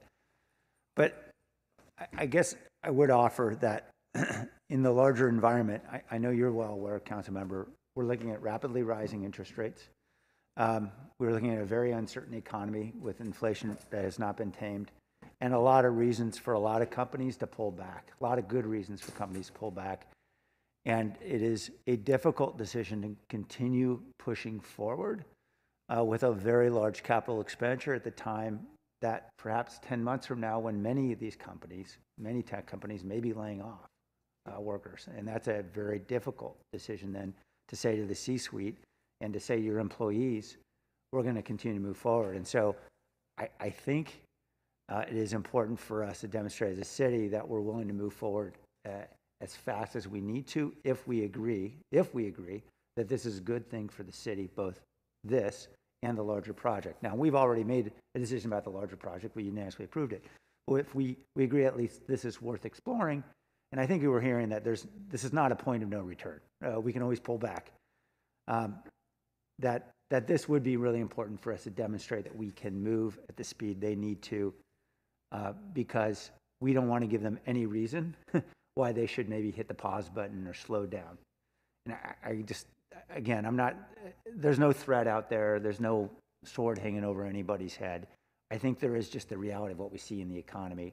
And this is a moment when companies are saying they're willing to expand, we don't want to give them any reason to say, well, let me think about it. Let's go to online. Vice Mayor Jones? Thank you, Mayor, and thank you, Lori, for the briefing ahead of time. So most of my questions have been answered, but I keep going back to mitigating risks and who takes on the risk. I know that the developer is going to take on all of the startup costs, but why wouldn't we ask the developer to mitigate all risk as opposed to just a portion of the risk? Yeah, that's a great question, council member. So if we go back to the risks that we identified, I think there are really four. One is the benchmark rate. And so that essentially is where is PG&E's rates going? And it's not really something that the developer controls, but in some ways they do own that risk by funding the startup costs. So if they fund the startup and rates are above, that delays their repayment of those startup costs. In terms of the other risk, the staffing levels, that's also something that they don't control. That's something that we control when we hire, but obviously very important that we coordinate with them to make sure that we align hiring with that construction schedule so that we keep costs competitive. And then I would say the final one, really is regulatory risk around non-bypassable charges and other charges that, could occur. And really, they are owning that risk and that they're funding the startup costs, but we're being good partners and that, we recommend that it's great to go ahead and check those rates before we provide service. So if there is a regulatory change that makes it not competitive, that we're making the right decision there for the ratepayers in that development. Yeah, and first of all, I want to say that I'm very supportive of exploring this. I think it's a very intriguing proposition, but I also know, Lori, that you're great at what you do, and you're a subject matter expert. But we've been surprised and encountered different issues that have come up that have made the business more challenging, and we don't know what we don't know. And so if there's a way to put in language in the agreement to further mitigate some of the potential exposure, I think that that would give me a greater comfort level, and I'm sure my colleagues as well. And if the developer thinks that this is a viable proposition and there's not a lot of risk to the city to move forward, then hopefully there wouldn't be a lot of resistance to incorporating some type of additional requirements to mitigate or actually eliminate our risk. But that is a concern that I still have. Is that something that is possible to bring up in the conversation or incorporate in your negotiations? Yeah, no, that's a good point, and certainly something we can talk with them about. I would say it's just a huge opportunity that they are willing to fund the startup costs, which is great. It's very unique. And just to make sure we're all clear on what those startup costs are, currently they're funding the staff time to work on this. But also what we imagine is not only that, but the capital cost to fund a reserve, which is in the report, to take care of any operations and maintenance needs that the utility might have in those early years while it's building a reserve. But you make a good point. It is something we can work with them on. And as you saw in the timeline, that agreement wouldn't come forward to council likely until 2023. So it's certainly something we can explore. And if I could add, Vice Mayor, this is Kip Harkness, Deputy City Manager. I think that to your point of not knowing what we don't know, the biggest way to mitigate that risk is to build a small team of people who are the deep experts in this and get them online with Google's funds the developers funds sooner rather than later, and have that team able to advise us as we go through the process. And so I think we've got that in as part of the plan, and as you can see from, and a remark from the quality team here, a few very, very talented people can go a long way if they really know what they're doing.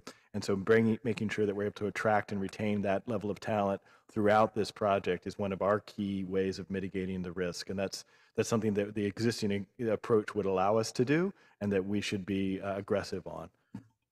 No, and I definitely hear you. But one of the things I've learned, Kip, over our last couple of years and are going through this process is even with some of the smartest and brightest people that we're constantly being hit with unexpected issues and problems. So that's where a lot of my concern is coming from. And so, Lori, again, if there's any way that we can incorporate that as part of the negotiation, that would be my preference. And that's all I have. Thank you. Thank you, Vice Mayor. Councilmember Foley? Thank you. This is really a complicated issue that I'm trying to get my head around, and I hear the desire to get something back to us in December, but I'm frankly a little bit concerned about that. But so I'll just ask my questions and share my thoughts. I'm a little concerned about the city going into the utility business beyond what we're already doing with SJ Clean Energy. So I'll just lay that out there as my benchmark of where I'm coming from, that and I'm concerned about the impact financially on our general fund. So I want to get into that a little bit. Lori and others, thank you for the report, by the way. You've mentioned many times that the developer is going to pay the startup costs. Can you detail what those startup costs are? What's the dollar amount we're talking about? And specifically, what does that mean? Is that building the substation? Is that paying for the infrastructure? Is that paying for the staff we need? What is the detail of that? And how many dollars are you estimating that will be? Sure, council member, that's a really great question. So today they are funding 100% of the staff time. As we expressed during the presentation, what is normal for developers is they would put in the electrical infrastructure. And really the question is, so they fund that fully, they construct it. And the question is, do they turn it over to PG&E or do they turn it over to the city to own and operate? And then in terms of the startup costs, I'm gonna let Doug answer that of what we modeled in our financial model, if you don't mind.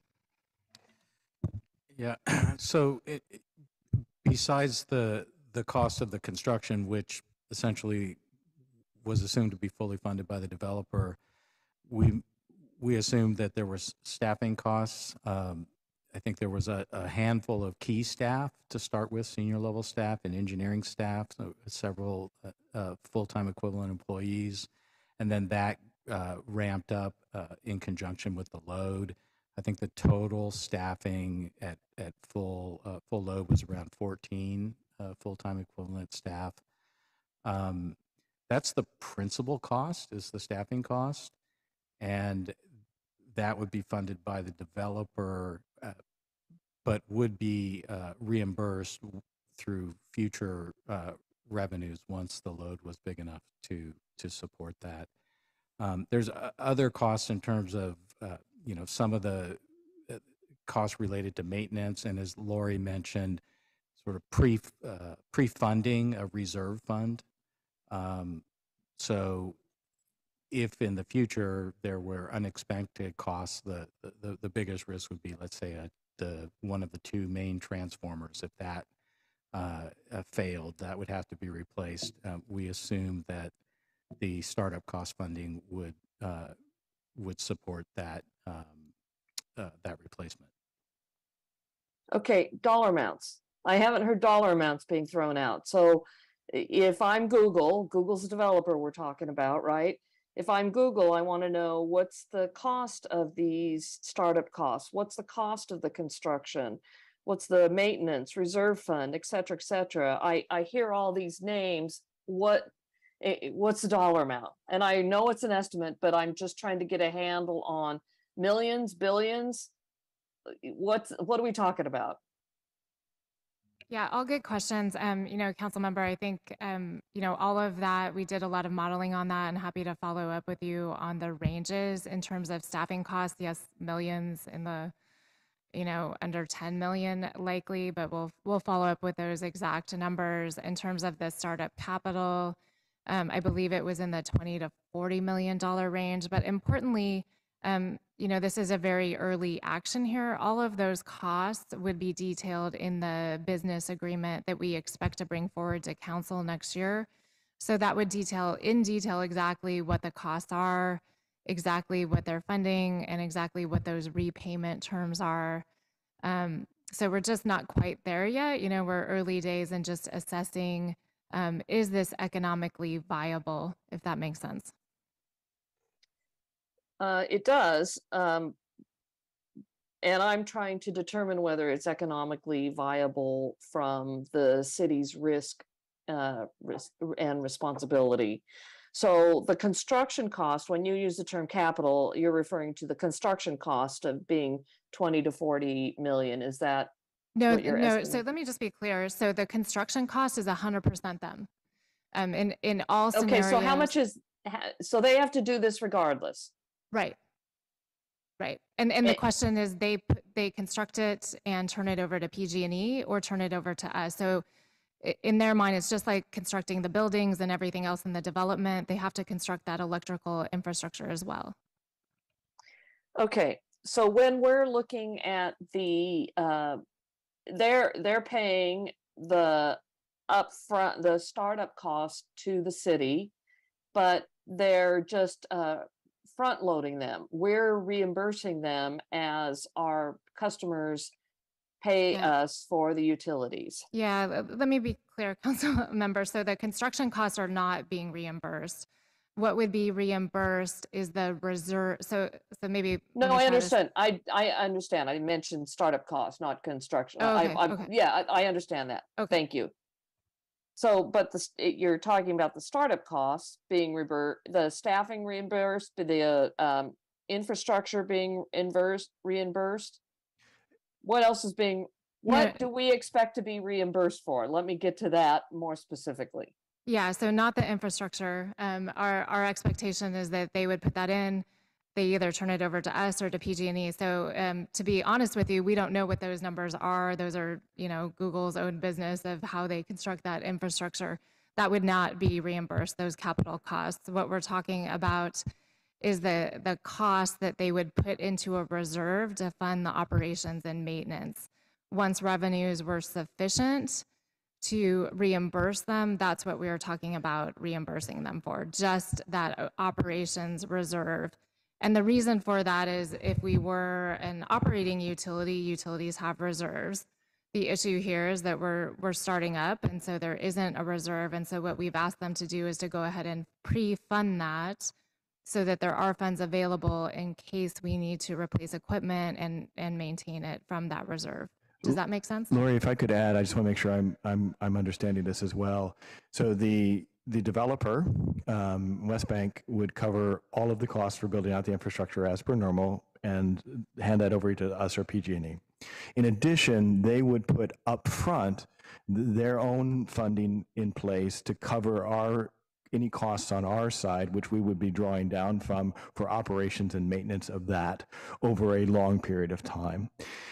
To the extent that we begin to come up on the positive side of the cost structure for just that development, this does not include anything, this has nothing to do with community energy. This is a completely separate entity. We're not talking about any citizen ratepayers or any existing businesses or any existing customers in San Jose. So just if we start coming to, if you will, profitable isn't the right word, but above the cost end for that 80 acres itself, then we start to pay from from the money that they paid us back into that so that they essentially pay themselves back for the cost that they paid up front. But in any case, it's all a circular set of costs from the developer, which they would put in a reserve up front. And if we are successful at saving them money, that gets paid back to them.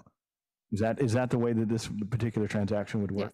Yes, that was a great description. Thank you, Kip. Yeah, because part of what gets confusing is this would be starting a completely separate business from community energy and would be a completely separate set of payments and obligations, and we would seek to put neither the general fund nor the community energy customers within that equation as we build out the transaction. Okay, all of this goes to how complicated this issue is and how I've read the memo. I've read it twice, and the 2 times I've read it and I heard your presentation, maybe I wasn't listening that closely, but there's an implication that at least this is how I'm interpreting it. It means I have to go back and read it again and make sure I'm right or wrong, and I'll adjust my theory at that time. But it seems to me that Google's paying a certain amount, getting reimbursed through not taxpayers, through ratepayers, through the load, and over time, and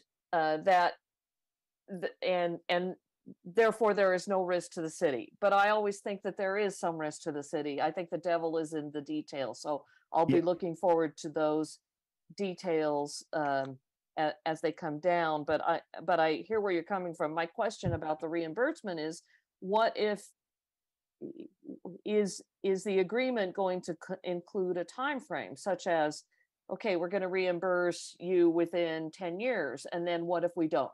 What if we don't have? It all depends on the amount of ratepayers we have who are utilizing this grid.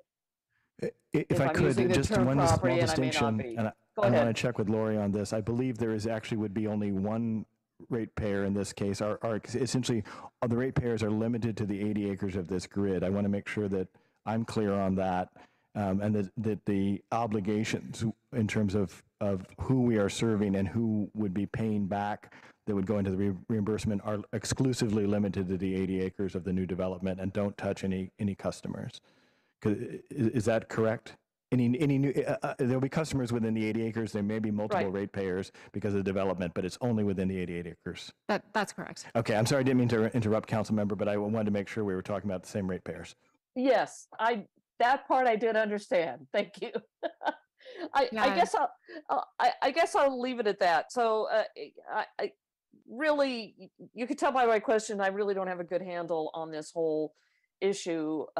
It's complicated, but I'm fairly risk averse, so I'm hesitant to move forward with speed. I'm interested in moving forward, but I'd like to be more thoughtful, and speed isn't something I'm interested in right now with this issue because it's so complicated for me to understand, and that's admitted in public how complicated this is for me. So for that, I see I've exceeded my 10 minutes, so I'll move on and let someone else speak. Thank you. Thanks. While other folks maybe think about their questions, I'll jump in with a few of my own. Sam, I actually had my hand raised. Vice Mayor? Yes. Lori and Kip, can you net out what is the benefit to the developer for us doing this project, and what is the benefit to the city? Can you just net that out for me? Sure. So the benefit to the developer is potentially lower rates for that development. So they would be a ratepayer along with the other residents and businesses in the development. The other benefit is design flexibility. So a more advanced microgrid, more clean energy there. Those are the two benefits to the developer. In terms of to the city, I would say they're similar. So a portion of the city is more reliable. It has cleaner energy. And although it doesn't solve all of the issues that we've discussed in terms of power outages, it is a very important part of the city that at least would be more reliable with more clean energy. And those ratepayers would have lower rates, which I would say is an overall benefit to the city in terms of attracting residents and developers. You know, I'm sure you're familiar. I hear it often that Santa Clara's rates are about half of what PG&E is. And although with the CCA, we hope to get back to a discount next year, you know, we would never be able to provide that steep of a discount just being in the generation business because distribution is 2/3 of the bill. So it's an opportunity to lower bills for residents and to provide more design flexibility at the development. And I think the only two things I would add on top of that is that from the city perspective, we get the chance to do this right with a developer partner who is willing to take the time to do this the right way. And then to the question that was asked earlier, we can then make a more informed decision if we want to scale to other areas on a really strong point of departure. The other thing on the developer advantage from my perspective is that in addition to just sort of the design flexibility, it really gives them the opportunity to do a true signature project. And that's something that I think is to me very interesting, but it's something I know that they've also expressed in terms of how they want to do their work going forward, make sure that this is really quite revolutionary. And we believe this would allow them the opportunity to do that would otherwise not be possible. Okay, so environmentally, it's a benefit to the city. And as far as if this is not a one-off and we're going to replicate this model for other developments, then it sends a clear message that the city of San Jose is willing to work with potential developers for new projects. Is there any financial benefit to the city to pursue this? There could be. Could I jump in? No, go ahead. Go ahead, Larry. There could be, as I noted, many publicly owned utilities provide payment in lieu of taxes to the local government. Those are really meant to offset what they otherwise would receive from franchise fees or other utility taxes, but many publicly owned utilities provide benefits beyond that from those rate savings. Yeah, but if I could just offer, I just had a conversation with a CEO 3 days ago who said, I'm reluctant to expand in San Jose because you don't have public power. And you've got transformers that blow, and you've got 100,000 people who are without power. And I'd like to go to a city like Palo Alto or Santa Clara, where I know they're going to invest in the infrastructure, the local infrastructure. That was just all I wanted to offer, Vice Mayor Jones, that this is an economic and financial issue for us in terms of the viability of the future of our city, because we continue to be dependent on a utility that's going to invest $40 billion probably in undergrounding transmission distribution lines rather than prioritizing the infrastructure replacement in our own city. And we've seen that time and again since 2020 and certainly before. Yeah, I appreciate that, Mayor. And if this is not just a one-off, which could very well be, then that's a great point in terms of the message that we're sending to the rest of the business community. Could be a one-off, or it could not be. We don't know what the future holds, but I think it's important for us to have a clear understanding as we go into this, you know, what the benefit is to the city. And you articulated one benefit, and I appreciate that. And that's all the questions I have. Thank you. Thanks. I wanted to pick up where Vice Mayor Jones left off, because I think that's a really important point. Is this a one-off or not?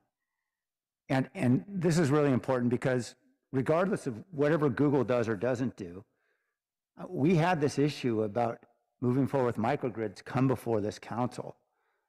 And Lori, correct me if I'm wrong, but I think we unanimously voted to move forward to explore how we could deploy microgrids in this city. Is that right? That's correct. And the point of that was, at the time, we were dealing with grid resilience issues as we are today. And literally, this is our only way out.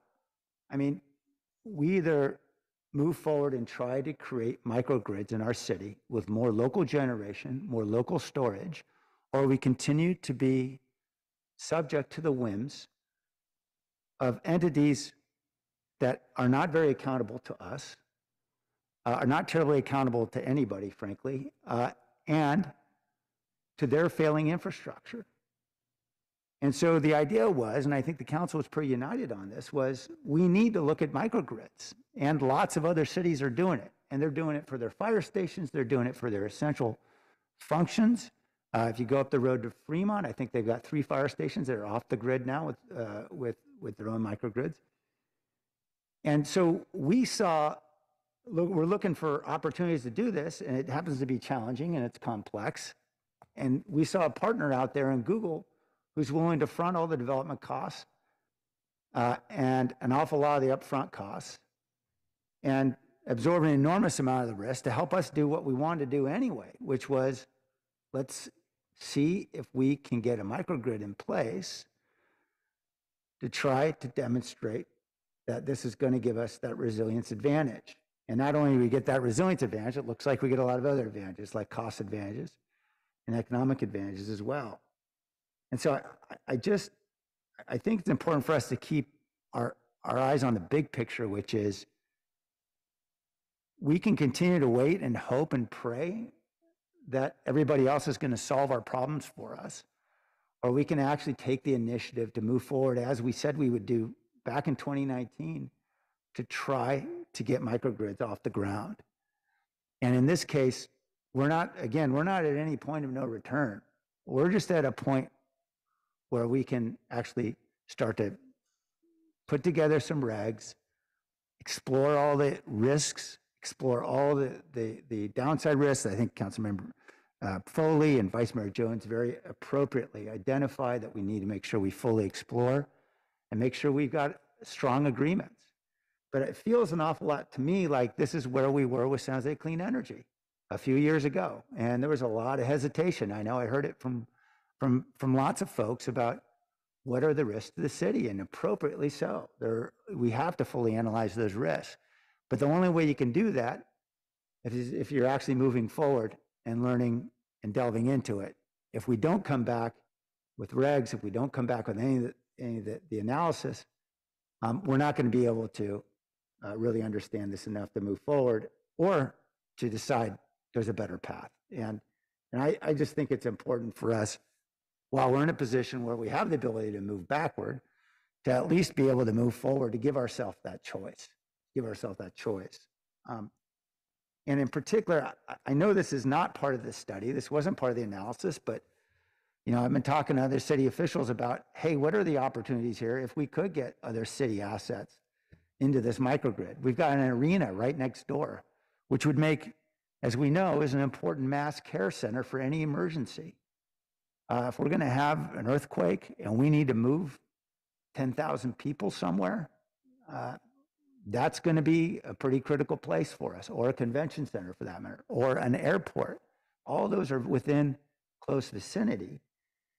And I guess I'd like to understand what exactly are the steps for us in terms of regulatory or other steps that we would need, assuming that we had the will to go invest in the infrastructure ourselves, to go put in the poles or underground the wires, whatever it might be,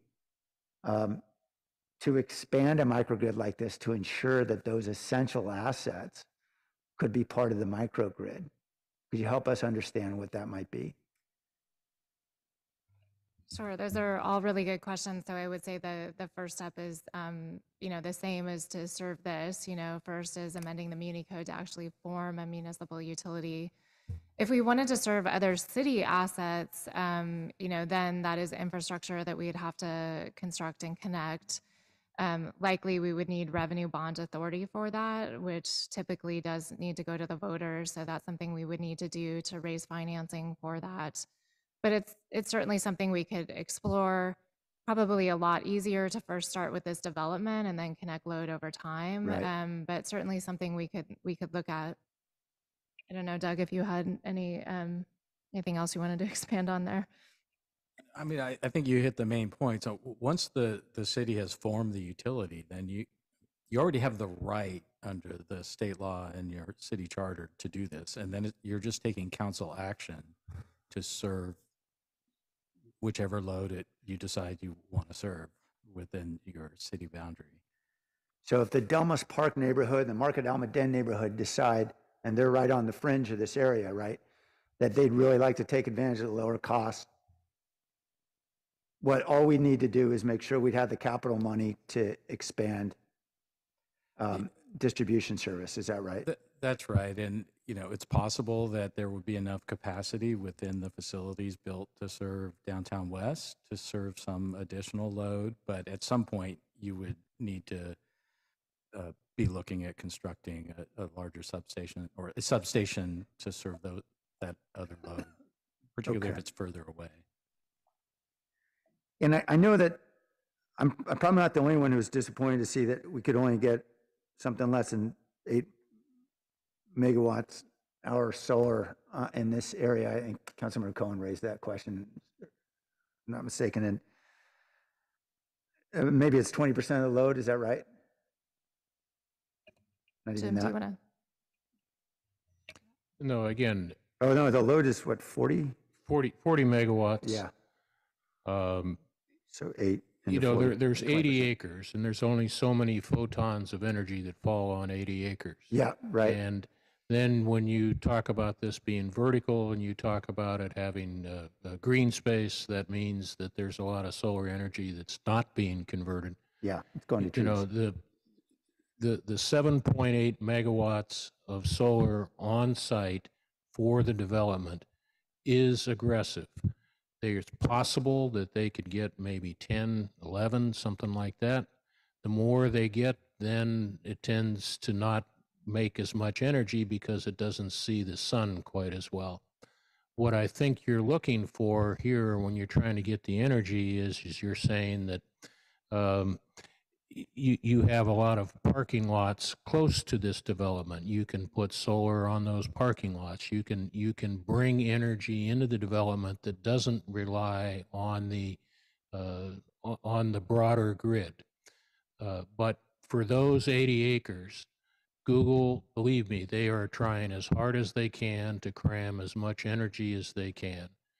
There are clearly other things that you could do besides solar. None of those today meet the requirements of being cost effective and also no GHG. In the future, there's a lot of talk about green hydrogen. There's talk about modular nuclear. There's talk about all kinds of things that you could do in the future. But this is what the technology allows us to do right now on that site. Yeah. But clearly, we can expand the microgrid to serve more load adjacent by constructing facilities adjacent to the development. Okay. Yeah, because I'm thinking, for example, of developers today who are coming to us saying, hey, can we tap into your sewer line on Fifth Street and go use the methane to generate energy for our building?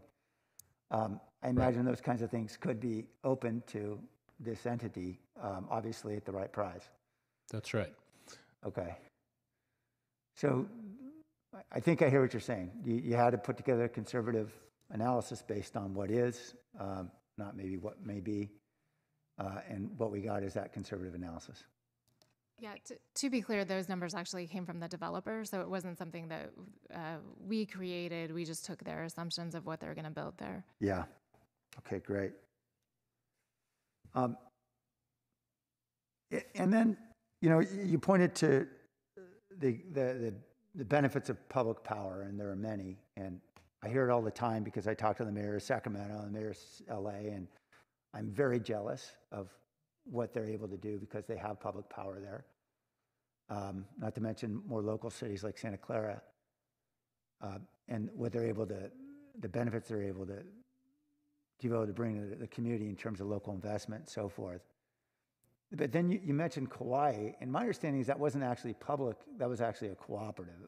I think you mentioned that. It was actually customer-owned, ratepayer-owned, is that right? Correct. So had we considered a ratepayer-owned facility or utility here, if we were to assume ultimately San Jose would be one of those ratepayers if we've got streets going through, for example, we need to pay for street lights. I don't know, I assume we're paying for the street light service. Is that right? So this study just looked at the load at downtown West, but there's streetlights there, so yes, it would serve those as well. Okay. Right. And then potentially, if we wanted to expand it, there would be other ratepayers, and you could form a cooperative like we have in Kauai and many, many other ratepayer-owned utilities throughout the country. Is there a reason why we wouldn't want to consider that as a model?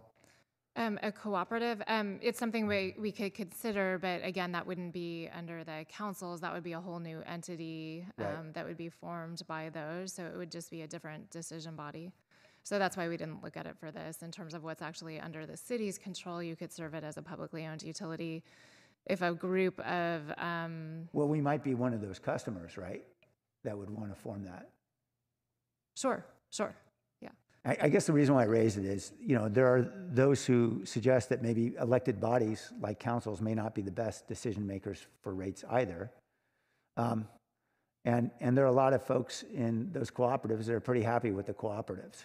The ratepayers control the rates and they make the decisions. So is there a regulatory reason why we wouldn't, or? No, it just isn't something that, we looked at in terms of the quickest possible path to kind of keep up with the construction.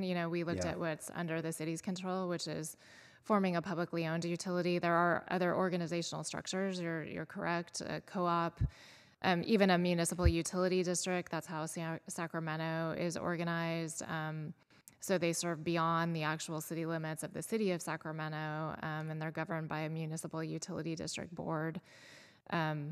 Again, that entity would have to be started up and formed in order to serve it that way. Yeah. Okay, thank you for that, Lori. So that would be a question that we could theoretically explore with the developer if there was any interest. Then the last thing, just about expanding this, because I think ultimately if this gets up and running, there are going to be a lot of neighbors who would love to be in it, particularly given how hard it is to do undergrounding these days. And I guess my question would be, do those Rule 20 fees that are paid by development throughout the city, can they be used by this entity just as PG&E can use them? The 20A or 20B fees for undergrounding. I don't know, Doug, if you know that question. My understanding, those fees are collected by PG&E's ratepayers and then doled out. And so because we would no longer be PG&E distribution ratepayers, I don't think they would be available. But Doug, I thought developers paid those. No? Could ask our Public Works Director, Matt Cano, to come down and help us sort out the intricacies of undergrounding financing. Public Works Director, so that Lori's correct, those are the 28. There's also the 20B fees, which are the developer funds. Okay, so let's go to the 20B fees since those are developer funds. And I know we've done some aggregating of those funds from other parts of the city where we think we can move forward with an undergrounding project, right? Is there a reason why they would be limited to being used only by PG&E? For example, if we had a public-owned utility, could that utility take advantage of those 20B funds? Yeah, that's a great question, Mayor. Something we'd have to look into, whether we can use the 20B funds we have remaining that we collect from developers in a separate service area. So I don't know the answer to that, but we can follow up. Okay. I'm just thinking about, again, the potential expansion of public power here, which to me is... I would assume, what publicly owned utilities do is have the developer pay in, to underground other departments. So they wouldn't pay it to PG&E, they would pay it directly to the city. And that might be something that could be brought forward in that business agreement with the developer. Yeah. Yeah. Okay, thank you. All right, great. Appreciate all your answers to the questions. Let's go back to the council. I know Councilmembers Jimenez and Cohen, you have your hands up. Is that from before? Oh, you'd like to go back? Sure. Okay, Councilmember Cohen. Let me just start. A lot of things that were triggered by a lot of the comments. I want to be sure. I think I want to be sure that we're clear, and some things that the mayor said that I think are not quite right, and I want to make sure we fully have a neutral understanding of this. He mentioned microgrids and the fact that we voted to do microgrids, and we did have this conversation at the beginning of my questioning before. We can do microgrids on our community centers, on our libraries, on our airport. We can do a microgrid on our emergency operations center, which I think we already committed to doing, regardless of a utility. So we just want to be sure these are two different issues, whether we do microgrid or whether we do a municipal utility. And just confirm that again for me. You're correct. I think it's the scale of the microgrid that you could do without a city-owned utility. For example, if there were city buildings adjacent to each other that crossed the street, we wouldn't be able to connect those buildings. But the buildings, there certainly we could put a smaller microgrid. So And we it's really committed the to a scale. couple of community centers already. We committed, or at least we had on a roadmap. We might not have committed to them. Yeah, Yeah, we don't have funding. We actually do have some funding for that and are working through a short list, but not nearly as much as we need to provide No, I understand. But resilience. I remember that we talked about 1 or 2 community centers and the emergency operations center with some. But anyway, we don't need to get into that now. But we can do those things regardless of this action. So just want to make sure that that's clear. Sure, the city can do that. That would be a public works project. And we'd have to have the funding for it, but that's You have to have the funding for it, regardless of that, we have to have the funding for it. Yeah. So I just want to make sure that we understand the difference between, because a lot of the conversation at the beginning was about microgrid and then about utility, and we kind of conflated those two terms. The microgrid being at the scale across right-of-ways and across other things is where we need to go beyond a microgrid, but I just want to make sure that we all understand that. Now, as far as scaling it, and I was asking this question before, I mean, my interest, and I think the mayor's interest, is eventually potentially scaling this to other sites, and he talked about the airport. We heard Jennifer, before she left, mention the airport and the wastewater treatment plant and the ability to have it save money there by using our own utility. Same thing with, the mayor mentioned the arena. There's other potential options. But again, I believe Google would probably only fund a substation that would be the capacity they believe they need for their site, and therefore we would still need to figure out a way to spend what could be $100 million or more, hundreds of millions of dollars on a new substation if we were thinking of expanding, and that would have to be funded somehow. Is that correct? That's correct, and how utilities typically do that is through revenue bonds. Right. Right. So anyway, we doing this, and I think it's a great opportunity to do it, see how that, or find out for sure there's no additional scale, and at least have an understanding that that's what we're going to be doing, is just testing this in one case, but need to start almost from scratch in another case if we did that. Yeah, just to comment on that, I mean, could be an opportunity. I mean, the transformers are kind of a key piece of equipment, and they come in kind of standard sizes, and so there likely would be installed transformers that will be bigger than the planned load for this project, which might present some opportunity. But you'd also would then have to amend the interconnection agreement and make sure that there's enough transmission capacity available to serve the project. But with these proposals that you mentioned, the 2 new DC transmission lines, our expectation is there's going to be plenty of capacity to serve the load in this area in the future. Okay. And I don't have any doubt that Google's going to try to push the envelope on solar on their site, and technologies are changing. I mean, right now we know, for example, Applied Materials had solar windows that allow light through but still collect energy, and I hope that they would try everything they can to maximize the solar, but we'll see how that plays out. And my guess is one of the Google engineers is going to perfect cold fusion at some point, and then they'll just do that there too. So we'll get as much energy as we can.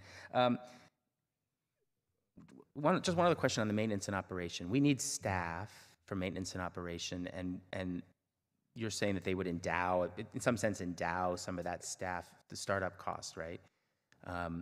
Do we think that the scale of what we're talking about at Downtown West is enough to sustain the staff needed to operate it, even if it doesn't get expanded to something larger? Yeah, we definitely do think that, and so that's what the model looked at, is the staffing levels to support that. If we expanded beyond that, we may need incremental staff as well. But yes, that's what the study concluded. I don't know, Doug, do you want to expand on that? Yeah, and just to give you a flavor, I mean, we're talking about several staff to start off, some outside consulting costs, and legal costs are sort of the primary upfront costs. And, that's on the order of a couple $1 million a year. And, as the load grows up, that cost is, well, first off, some of those are just one-time costs and they're not ongoing. But once you've committed to hire staff, you're making a longer-term commitment. And you would be adding staff as the footprint grows, but at the beginning, there's a certain small core group that you have to have, no matter what the load is. Right. And then just about the reimbursement, Councilmember Foley was kind of touching on this. The rates are being paid mostly by Google, but also other tenants at their site, and they're paying it at a level that presumably is enough that we'd be building up a reserve that we could use to pay back. But the benefit to them is that the rates are as low as possible. So it's kind of just an interesting, kind of weird circular thing in my mind. They could pay lower rates and we could never pay them back, or they could pay higher rates to give us enough money to pay them back. So I'm just trying to understand, I guess there's some sweet spot in there that will be figured out as we go along. Yeah, I think that's what we hope to define in the business agreement and the reimbursement agreement that would be brought forward to council. I think primarily, what we want to make sure is that we have built up that reserve before we start that repayment, so that we do have a fund to take care of any operations and maintenance. But you're right, utilities could always raise the rates to be able to pay it back. It's sort of one pocket into the other, And so, I think what we've heard from them is the interest is to keep rates low, and that definitely would be our recommendation as well. Hopefully we could achieve that, at least that minimum of that 15%, and then, start to repay, and then over time, lower the rates, once that repayment was finished. It could, in the base case, it showed, it could be 25%. But of course, there's more favorable scenarios where it could be better, and then, more negative scenarios where we don't get to those savings, and in that case, our assumption is those costs don't get repaid. Okay, thank you. And my last question, I know there's been some questions about when we have to make a decision and whether whether Google is depending on this, right, in some sense in their development. They like this idea because we're saying there's a cost savings in energy. So if we go down this path and we're saying, well, we're pursuing this and we're hoping that there'll be 15% savings in your energy, but then at some point the things don't pencil out for the council says no, and all of a sudden now they have to go back to baking in that extra 15% back into their model. That's what concerns me, is somehow going down a path that ends up not happening and changing the calculations for the Downtown West development. Is that a risk? I think that's something that could happen, but that is the risk they have today. Like, if we decide we don't want to be in this, then they're paying PG&E rates, and I think that's why they're interested in looking at other options, right? But I think beyond that, it's not just a rate thing, it's that design flexibility to be able to build that really innovative grid of the future that they want to build. Okay, thank you. Yeah, thank you. That makes sense. I'll be happy to move the memo that the mayor put out. I think you've also heard some input from members about things you'd like to make sure we continue to investigate. Vice Mayor Jones, yeah. Was that the we're referring to? Vice Mayor Jones made one, and I talked about expandability and other things, and just all those things as we move forward, continuing to keep in mind. I don't know if Vice Mayor Jones wants to specifically put something into the motion or not, but. No, I'm happy with just providing that input, and I'll also second your motion, Councilmember. Thank you. Thank you, Councilmember. Thank you, Vice Mayor. I just wanted to clarify on one point, because I know David wasn't there in 2019 when we were discussing this, but my recollection is we were actually talking about neighborhood scale microgrids to try to get at scale to address the resilience challenge, because in a city of 280 square miles, deploying a few microgrids on a couple city blocks was probably not going to do much for our city. So it was always our understanding that if we wanted to get across the street to be able to serve anybody beyond a single block, we needed a utility. Is that right, Lori? Yes, that's correct. Okay, so I appreciate the distinction David's making, but practically speaking, if we really want microgrids to provide a solution for the city, we are talking about the same thing, microgrids and a public utility. It's got to be together, because otherwise we're going to one-off this thing, and let's face it, we don't have a single microgrid yet that we've created in the city, despite the fact that there was council direction to do so. Believing we're going to have, let 1,000 flowers bloom on every block is not likely, given the enormous cost.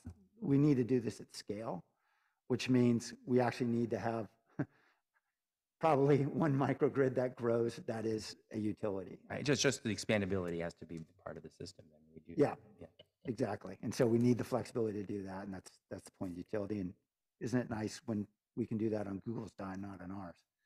Councilmember Jimenez? A lot to think about. My mind was spinning as we were talking. So I appreciate that, because one of the questions I had was, when does 30 microgrids across the city in fact make us our own utility, if you will, right? And then how that works. And so I appreciate the mayor's comments on that. I guess for me, I am very supportive of doing everything we can to give Google as much flexibility as possible to build out this development. In how they want to build it out, make it as imaginative as technology advance as possible. I guess for me, that is one sort of slice of the discussion. The other is, do we want to go sort of full tilt at the city at some point, right? And I know it's been framed as, and this is part of the challenge I have, right, is that moving forward, it essentially leaves open the option to do that, which I appreciate, and I can understand that. But what gives me a little bit of heartburn is the sense that sometimes we make decisions here on council, and this is a big decision, in which decisions like that essentially become the de facto path, because we've already said, let's bring forward these new codes, and that's sort of the track that we're on, and it's very difficult to get off the track. And I just feel, to the extent we've had some of this conversation in the past, but I just feel like I need a better, deeper understanding of what, some of the bonds that would be necessary to actually build stuff out. And I know that's a long-term sort of discussion that would be had at a different time. But it's just, I'm having trouble sort of disaggregating that and trying to make a decision as it relates to providing Google that space that they need, and the larger discussion and more important discussion, quite frankly, but I know they're tied, is going, doing this citywide. And so what I'm curious about is there a middle path here? Is there, in your mind, Lori, is there anything, can we approach this in such a way in which we give Google that flexibility, and we sort of put the guardrails in where we say we're willing to go city utility here only until we have further, deeper discussions about the exposure, about the financial liability, all that at a later time? I'm trying to think through some of that. Yeah, council member, I actually think that's exactly the right way to do it. I think we have a case study here that is very clear, that we think we've got a great opportunity to move forward with the speed that is needed by West Bank and the developer, on which we will learn a great deal very rapidly about the efficacy of this, and also can learn in parallel about the expandability and the scalability of this. As somebody who, like you, has had to learn into this, it is an extremely complicated subject of which we are graced to have some amazing experts on staff. But what I would commit to you very strongly is that we would absolutely come back to you and go into great depth before we were to expand this beyond Google. This would not be an any given Tuesday kind of, hey, here's the memo, by the way, we're doing an extra half of the city. This would be something that we would need to take into a very careful consideration. The decision to create a new department or new division is not a minor one for any city, and as you say, once it's there, it has a tendency to sort of stick.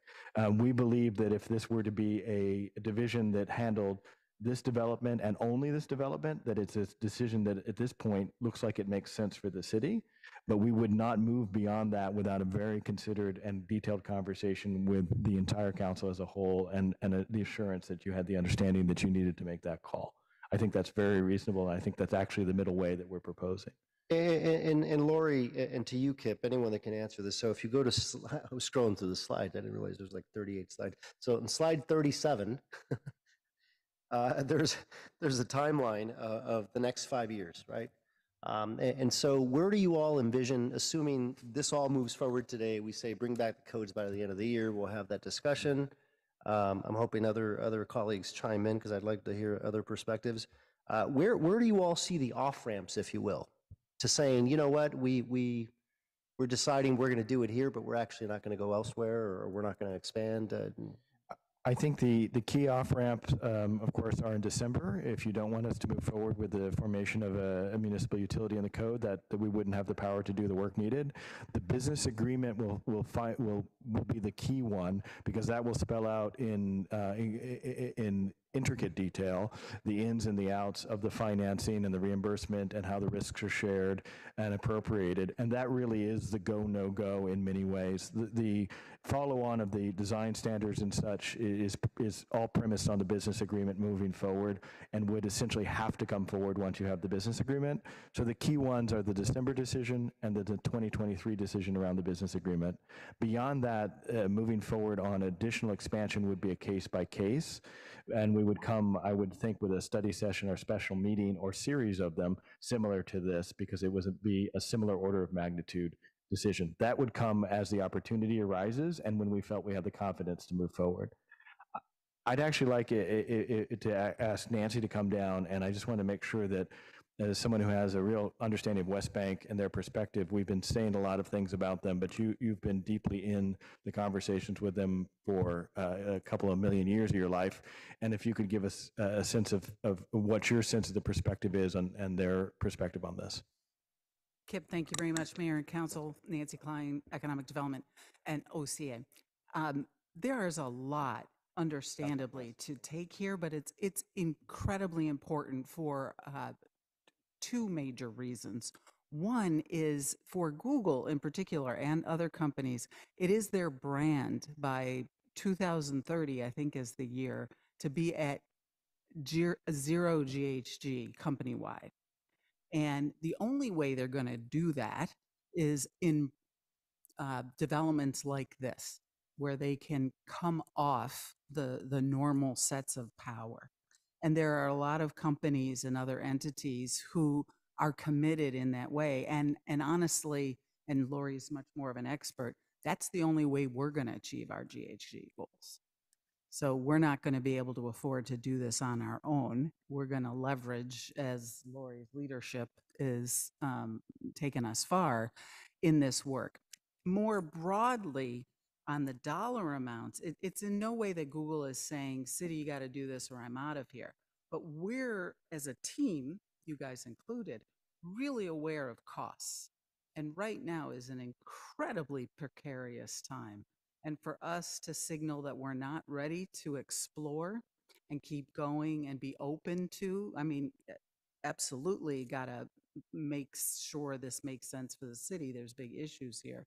But to make sure that we're moving forward with an opportunity, and if there is the data that supports that, we go forward. And it may be that it's this one, but I can tell you and have mentioned to Kip, and so that's why he's speaking about West Bank. Yeah, my apologies. I was confounding our different partners, and it's Downtown West was what I meant to say. But it's sort of prescient, because West Bank is incredibly committed, and part of their decisions to keep moving forward is if they can link their buildings with power grids.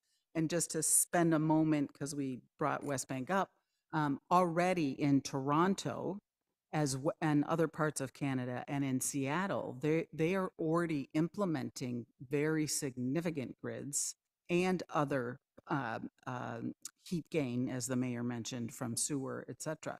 So they are here to demonstrate sustainability, all those trees on the buildings, et cetera.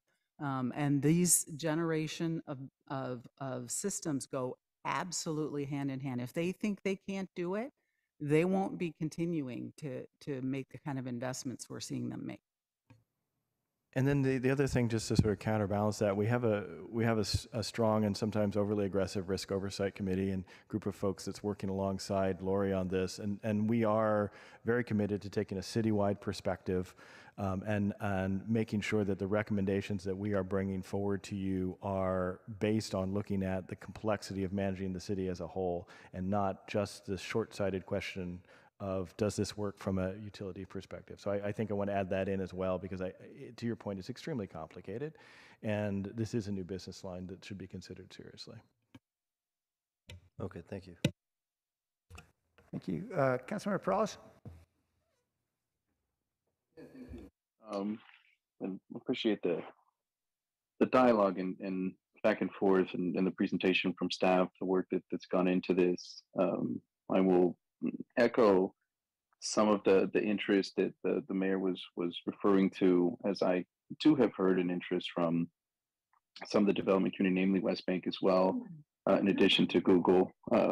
And I think that, you know, the opportunities that we have to be more resilient ourselves or others, the development partners, are really important for being able to move forward with the new development that we'd like to see here, especially in the downtown core with high rises. I know San Jose State is proud to have power generation and resiliency on their site, and I hear that brought up from the downtown development community. So I would agree with that and an interest to want to try and continue to drive down this path. Where I share some concern, and I was able to get a peek at the mayor's memo. I believe it was yesterday, and where I shared concern was just sort of taking this action that was in that's now the motion that we have, that is asking of staff on some Unicode changes. Again, I don't think it's bad to be prepared, but I had a couple concerns with it.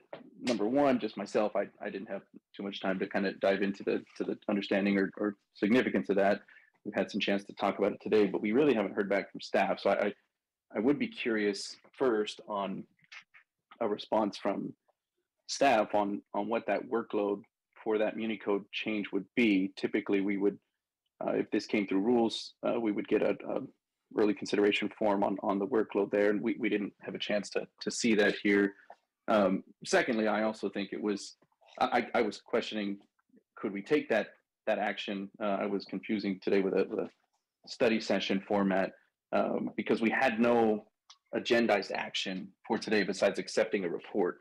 And I think just out of good practice, it would be wise not to submit an action at the last minute, one that I was questioning, and I likely believe there will be some in the community that aren't aware that we were taking an action today.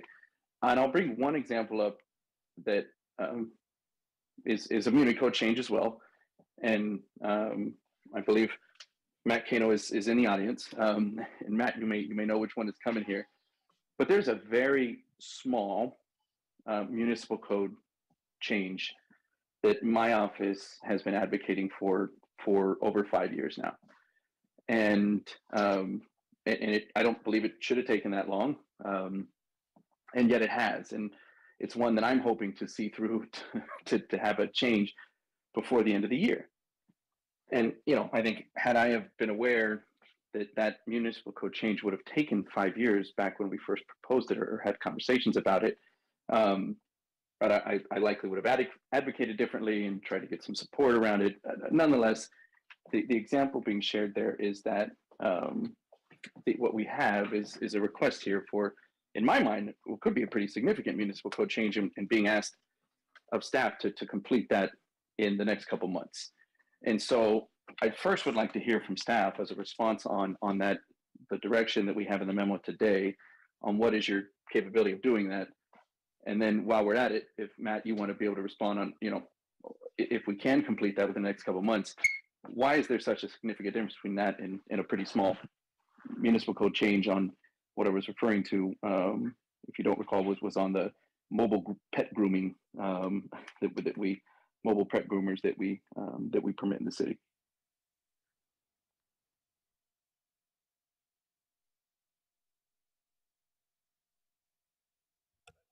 Is it a mobile pet grooming ordinance? Is that what you wanted, Councilmember? I'm just trying to clarify. We have one. It's a change to it. Oh, so. I didn't even know we had one. So that's good to know. All right, Matt. Thank you, Matt Kano, Public Works Director. Councilmember Perales, thanks for your question. On the animal care ordinance, the challenge I've had is weighing the costs and benefits. As you're and many people are aware, we've been pretty overwhelmed in animal care and services this year, and even spending 4 to 6 hours on something like this that it may take between the city attorney's time and my staff's time compared with everything else we've been balancing this year. I haven't prioritized that muni code change because of the costs and benefits of taking the 6 or 8 hours it would take to process it away from everything else we need to do. That is no excuse, Councilmember, for not having moved it forward in previous years. It has been there for a while. You're correct, and it should have been done by now, but that's why the past 6 to 8 months we haven't focused on it. But I do need to follow up, per my email to you last week. I do need to follow up with an answer to your question, and I will do so in the next week or two. And then Lori. And Matt, yeah, sorry, the intent wasn't just to sort of publicly shame you on that. I understand the challenge you're in, and I think you've done a tremendous job balancing the priorities. And I would agree, this isn't sort of up there as something, as you know, that my office has been saying, hey, let's get this done next week. Mm-hmm. But, you know, I'm terming out and looking back, and it's been 5 years, right? It obviously is frustrating to know that it can't get done. And what my point was, and so now I think maybe Kip is going to answer, but the point was, I want to hear from staff on, okay, we're getting asked on in my mind, a much more significant municipal code change. Is this, you know, can we get the workload assessment that we would traditionally get on a early consideration form? And then after I hear that, if it is possible, then yes, I may be more frustrated that, you know, to hear that this could be done, but yet I'm still waiting, you know, 5 years plus on a pretty insignificant, you know, change. Yeah, council member is a really good question. Lori Mitchell, Director of Community Energy. You know, I think this really speaks to what can be done when you have a great development partner. So, you know, as you know, that they are funding this work now. They fund Jim Caldwell here, who is a full-time position working on energy resiliency. And so this is work that we've had underway. And so that's why we feel confident that we can bring it forward in December. I will also say, you know, the other thing that we've done a lot of preliminary work, and you know, this is a pretty common business throughout California and throughout the United States that cities are involved in. And so there are a number of examples of municipal code from other cities that can make this work go, you know, faster in terms of, you know, we're definitely not starting from scratch here. And in addition, I would add that we did the equivalent of the early consideration form, and I feel that this is a green lit for the reasons that Lori put forward. We have that, it's in the work plan, the timing is actually beneficial to the developer partner and within our capacity to do with existing resources. So it meets our criteria for the green light. Also, the additional motivation for allowing it to proceed, if you should direct us to do so, is that this is on the city roadmap. This is part of our energy resilience initiative, and there are 4 work streams in that initiative, and this is one of the 4 work streams within that roadmap from our perspective. And we'll be bringing more detail to Transportation Environment Committee on that, and so we may get some conversations around those priorities. But from the administration perspective, we see this as a top priority, consistent with direction we've had from you in the past, and we feel we have the sufficient capacity to do it. I asked those exact same questions of the staff when this was vetted with me, and have confidence in their response because of what they've told me. Okay, thank you. That is helpful. That was my main question. It sounds like, and I recognize obviously we're talking about different work groups, but I think the significant difference here is we have an independent and private funding source that's funding, you know, personnel in our city to do the work. And so maybe, Matt, I'm going to have to poke Google and see if they're willing to help fund some of your animal care and services, and see if we can't finalize that other muni code change before the end of the year. But thank you for that, and I can support the motion. Thanks. Well, Google's doing everything else. Maybe they'll have a free app for mobile pet grooming as well. I was going to amend the motion to throw that in, but. Okay, Councilmember Jimenez, your hand is up. Is that from before? Okay, let's just make sure everybody got their questions answered. We will have, I'm sure, more questions when this comes back. There's no question this is complex, and we expect lots more questions. So this is certainly not the end of this conversation. I just re-raised my hand. Okay, Councilmember Jimenez? Changed my mind. It's really not the end of the conversation, no. No, I know. It's the start of the conversation, it seems. What I was just going to say to staff is just, obviously, you've heard a lot of comments here today, a lot of maybe gaps in knowledge, things of that nature. So I would say when we come back in December or so, I think it'd be good to maybe, if you can, supplement some of what you provided to plug in some of the holes that you believe exist based on some of the questions. I think that'd be helpful. So just wanted to relay that. You did a great job. Tons of slides, tons of information, but if you can help fill some of the gaps of knowledge, that'd be helpful. That's a great point. I think there are some really important questions that were raised today. So we've got a lot of work, good work's been done, but we've got a lot of questions to answer. Okay, any other questions? Okay, let's then go to a vote. Jimenez. Yeah, we've had public comment already. Okay. Yeah, go ahead, I'm sorry. Jimenez. Yes. Perales. Yes. Cohen. Aye. Carrasco. Davis. Yes. Arenas. Foley. Mahan. Aye. Jones. Aye. Liccardo. Aye. Okay, thank you, everyone. Now I'll ask Nora, do we have public comment if it's a study special session? Check to see if we noticed it. This is Tony Tabor, City Clerk. I don't know if you guys can hear me, but it is we have an open forum on the agenda. We do. Yes, Okay, we do. let's go to open forum then. Larry Beekman. Hi, Larry Beekman here. Thanks for the meeting. The Mayor and Civic Innovation Departments have made important new commitments to data collecting and racial equity this past June, and is shown by offering public meetings and City Council agenda items on the current state of surveillance technology projects within the city. It is from this, the City of San Jose simply needs to learn how to be more factual with the public about law enforcement and commercial surveillance technology and its data. The future of good technology practices relies on good public oversight and accountable open public policies. It needs honest facts from government to work towards this good future.